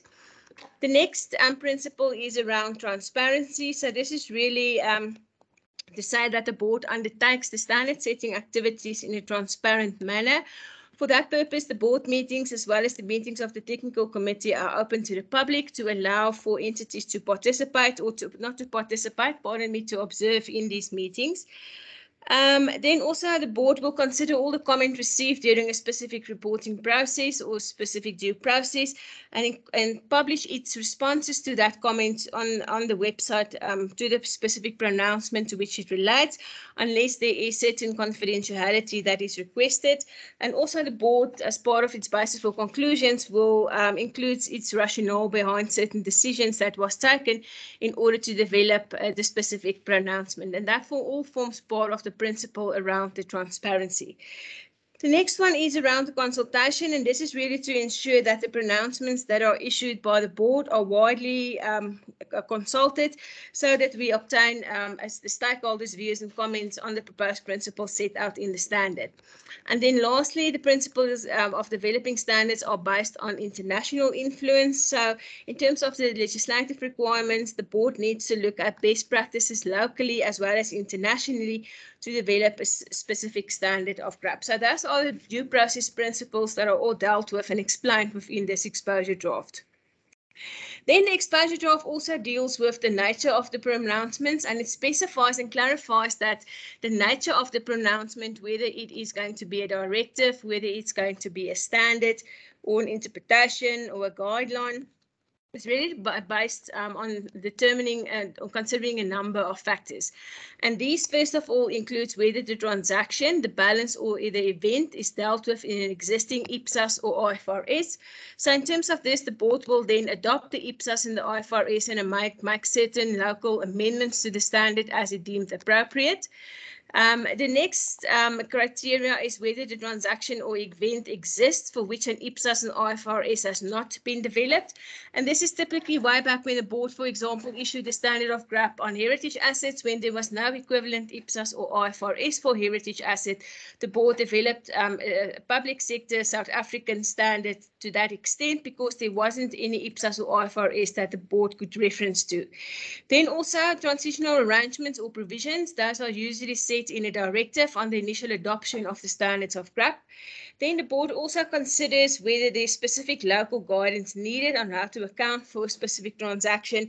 And again, guidelines and directives are some of the examples that the board used in order to develop this type of pronouncement. And then the last pronouncement is dependent on whether the board intends to communicate the results. And this is usually done through a research report or through a progress report, pardon me. So really the exposure draft explains in detail each type of pronouncement that is issued by the board and then the secretariat. The pronouncement also deals with the standard setting activities and the standard setting process, explaining that the board, for example, may undertake research and development, the focus stakeholder consultation in order to, if there's no IFRS or IPSAS, in order to obtain comments and views on proposed principles that will be included in an exposure draft. The third phase is really around the approval of the exposure draft, explaining the involvement of the technical committee as well as the board in order to approve the exposure draft. Then the public consultation process, where comments and inputs are obtained from stakeholders to really get an understanding around the practicality of some of the principles that are proposed within these pronouncements. Then the fifth phase is usually around looking at the comments, again sharing that with the project group and obtaining their comments and views before it is submitted to the technical committee and board for approval as a final pronouncement. The sixth phase is really around the approval of the standard and then also the development of the transitional provisions to assist entities with the first time adoption of a specific standard. And the last phase in the standard setting process is really around the effective date for a specific pronouncement. So in terms of this, the exposure draft explains when will the Minister of Finance determine an effective date and when will the board, for example, determine effective date for a specific standard. A pronouncement. Other areas that are addressed in this exposure draft is first of all how the board develops its work program. We've just touched on that in terms of ED 194, explaining that the board undertakes a formal consultation in order to set its work program for a 3-year period. Then what do the board consider to re-expose some of the pronouncements that was issued for comment, but based on the comment received, there's going to be a re-exposure. Janine touched on the improvements to the standards of GRAP, so it also explains what amendments are part of the improvements project. Post-implementation review and desktop reviews are really the exposure of explaining what the differences between these two are and when the board will decide when to issue what, which type of document. And then lastly, the different communication channels that the board use in order to share its activities with the shareholders. So that is really, in short, what the board has agreed in terms of, or what the ED 195, 96, pardon me, is all about in terms of the board's due process handbook. As for the ED 194 on the board's work program, there's a number of consultations that the Secretariat has set up in order to obtain comments and views from respondents in this regard. So then the last section for today is just really to give you a snapshot as around what is happening at an international level. So I think importantly to start off with IPSAS 33 on leases.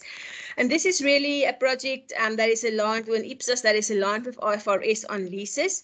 So the IPSAS introduces the right of use model and replaces it with a risk and rewards model for leases. It also introduces new recognition exemptions for a lessee, saying that in terms of the new requirement, a lessee may elect not to recognize an asset and a liability for a lease with a term of 12 months or less, or when the underlying asset is of a low value. So IPSAS 43 is really the first part of the leases project of the IPSAS B. It has an effective date of 1 January 2025. The second phase will now commence that involves looking at specific public sector specific leasing issues, such as concessionary leases and arrangements that provide other forms of rights over assets in a specific arrangement or a lease arrangement then. Then around the improvements, a second pronouncement that has been approved is around the improvements to the IPSASs. This has an effective date of 1 January 2023. And as for the ASB's improvements, it's really minor, non-urgent changes, no principal amendments. So improvements will have an effective date of 1 January 2023, except for the improvement relating to interest rate benchmark reforms, which is directly linked to the to IPSAS 29 on financial instruments, the recognition and measurement IPSAS in relation to that, which has an effective date from 1 January 2022. And this is really the earlier comment period for this is a result of the significant number of changes in relation to interest rate benchmark reforms. Then the next exposure draft that the IPSAS B has issued, which we will also issue concurrently, is on the an update on Chapter 3 dealing with the qualitative characteristics and Chapter 5 dealing with elements. The IPSAS B was meant to publish it in January per the work program, but I think it will be published early in February. And as I've said, the ASB will then concurrently issue this exposure draft in order to obtain comments and inputs from stakeholders. Some of the proposed amendments included in ED 81 is really around materiality. So the IPSAS B has taken the revised definition of materiality from the IASB and included that in the proposed exposure draft, as well as the concept of obscuring information, which was added to omitting and misstating information as a factor that could influence the objectives of financial reporting. Then around prudence, that is also discussed in this exposure draft as a reinforcement of neutrality in the contents of the qualitative characteristics on faithful representation. Also, the definition of an asset and liability has been aligned with that of the IASB, and it's now a more rights-based approach that has been adopted for the description of a resource in the content of an asset. And then lastly, this exposure draft also includes the concepts of unit of account. It's a new section that will help with the application of the recognition and measurement of IPSAS, and it also includes some guidance around executory contracts. And on the subject to pronouncement, now first of all, the subject to pronouncement is really a pronouncement that has been approved in principle, but there's just minor outstanding matters or amendments that needs to be approved. So in December, the IPSAS B approved ED 82 on retirement benefit plans, subject to, so meaning that at the check-in meeting in February, they will finalize the last outstanding matters on this exposure draft before it is being issued. So it is expected to be finalized in February as part of the check-in meeting. It deals with the accounting and reporting requirements around public sector retirement benefit plans. And although it's not a convergence project, it is based on IAS 26 that deals with accounting and reporting by retirement benefit plans. Just lastly, on some of the projects in progress. The first one is around natural resources. So this is really a consultation paper where they want to flesh out some of the recognition, measurement and presentation and disclosure requirements. The first phase of the consultation paper, which is expected to be approved at the March meeting and which will then also be published locally in order to obtain comments and inputs, really focuses on the financial reporting for tangible, naturally occurring resources. And this includes subsoil resources, water and living resources, which are found in their natural state. So really the consultation paper considers the criteria for these natural resources to be recognized in the financial statements, and it briefly discusses the accounting for those natural resources that are not in its natural state and are likely to fall outside the scope of the standard, with the focus being then on certain disclosures in terms of the recommended practice guidance from the IPSAS-B. On land, also, the IPSAS-B has agreed not to include the accounting for land as part of the natural resources because, again, in its view, there is sufficient guidance in accounting for land in the other IPSASs that's already out there. The next project is around revenue and transfer expenses, and this is one of the projects, as Janine has mentioned, that the board has included as part of its work plan consultation, but we need to wait for the IPSAS-B to finalize the project. The comments received on the revenue and transfer expenses EDs was quite diverse, and looking at all the issues that they need to deal with, it's most likely that the IPSAS-B will again issue the revenue and the transfer expenses standards for exposure. Then they have also undertaken a mid-period work program consultation, which they have considered the comments and inputs from, and tentatively they've agreed to add as a major project a project around the presentation of financial statements, looking again at whether that is really meeting the users' information needs in terms of what is presented in terms of GRAP 1. Another major project is around differential reporting, so that will be one of the projects that most likely they will take on. Around the minor projects, they will have a look at impairment of non-cash generating assets and some concerns that the stakeholders have around that. Also, the development of a practice statement on materiality, and then looking at the standard on first-time adoption of IPSAS altogether. As part of the work program consultation, there was also a need highlighted for guidance around sustainability reporting. And again, that is one of the questions, as Janine has mentioned, that the board has also included in our local work program consultation. For this one, the mid-period work program, they intend to issue a feedback statement on what they're going to include in their work program. That is likely to be approved in March this year.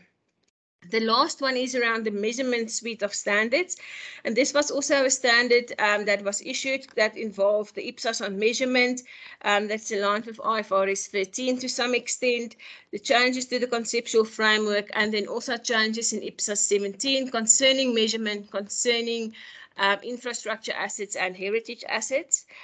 But specifically on the measurements, there was mostly support for the principles, except for the views around the current operational value measurement basis.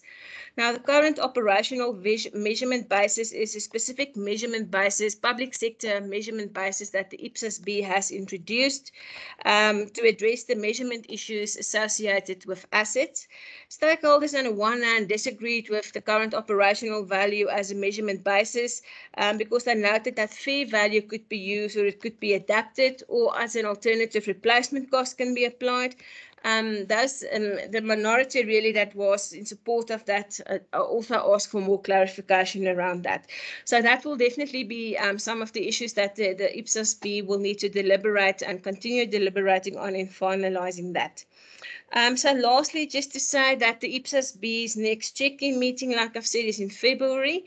But the first full-time meeting is scheduled for the 22nd to the 25th of March. It's likely to be a virtual meeting again, and then it's usually open for public observation as well. So with that, Janine, I'm handing back to you. That's all from my side. Thank you very much, everyone. And apologies again for the break due to the load shedding. Thanks, Janine. Thank you very much, Amanda. I think thank you very much for joining us. Apologies for the technical difficulties that we did experience.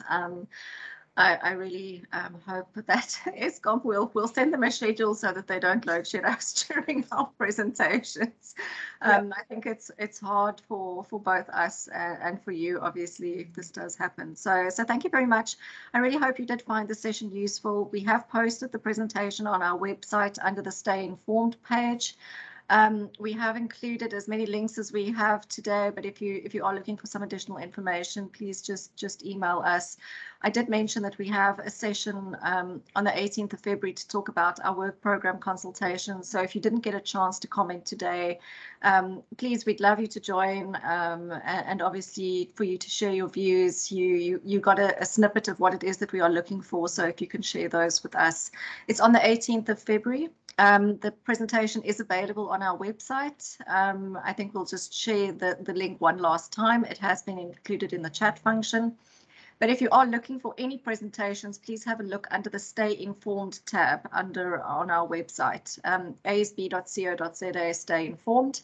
I would really urge you to subscribe to our newsletter. You would find a lot of the content of what we've spoken about today in some way, shape or form in the newsletter. Again, just go to our website and subscribe. So thank you very much for joining us. I do hope you found the session useful. Just for those that are MFMA entities, we will have the same presentation held in May again. So please just keep a lookout for that. But thank you so much, and really do hope that you enjoyed the session and you found it very useful. Thank you. Thank you so much. And thank you to my colleagues, Amanda and Elisna. Really do appreciate all your effort for this. Thank you. Thank you, everyone. Goodbye. Yeah.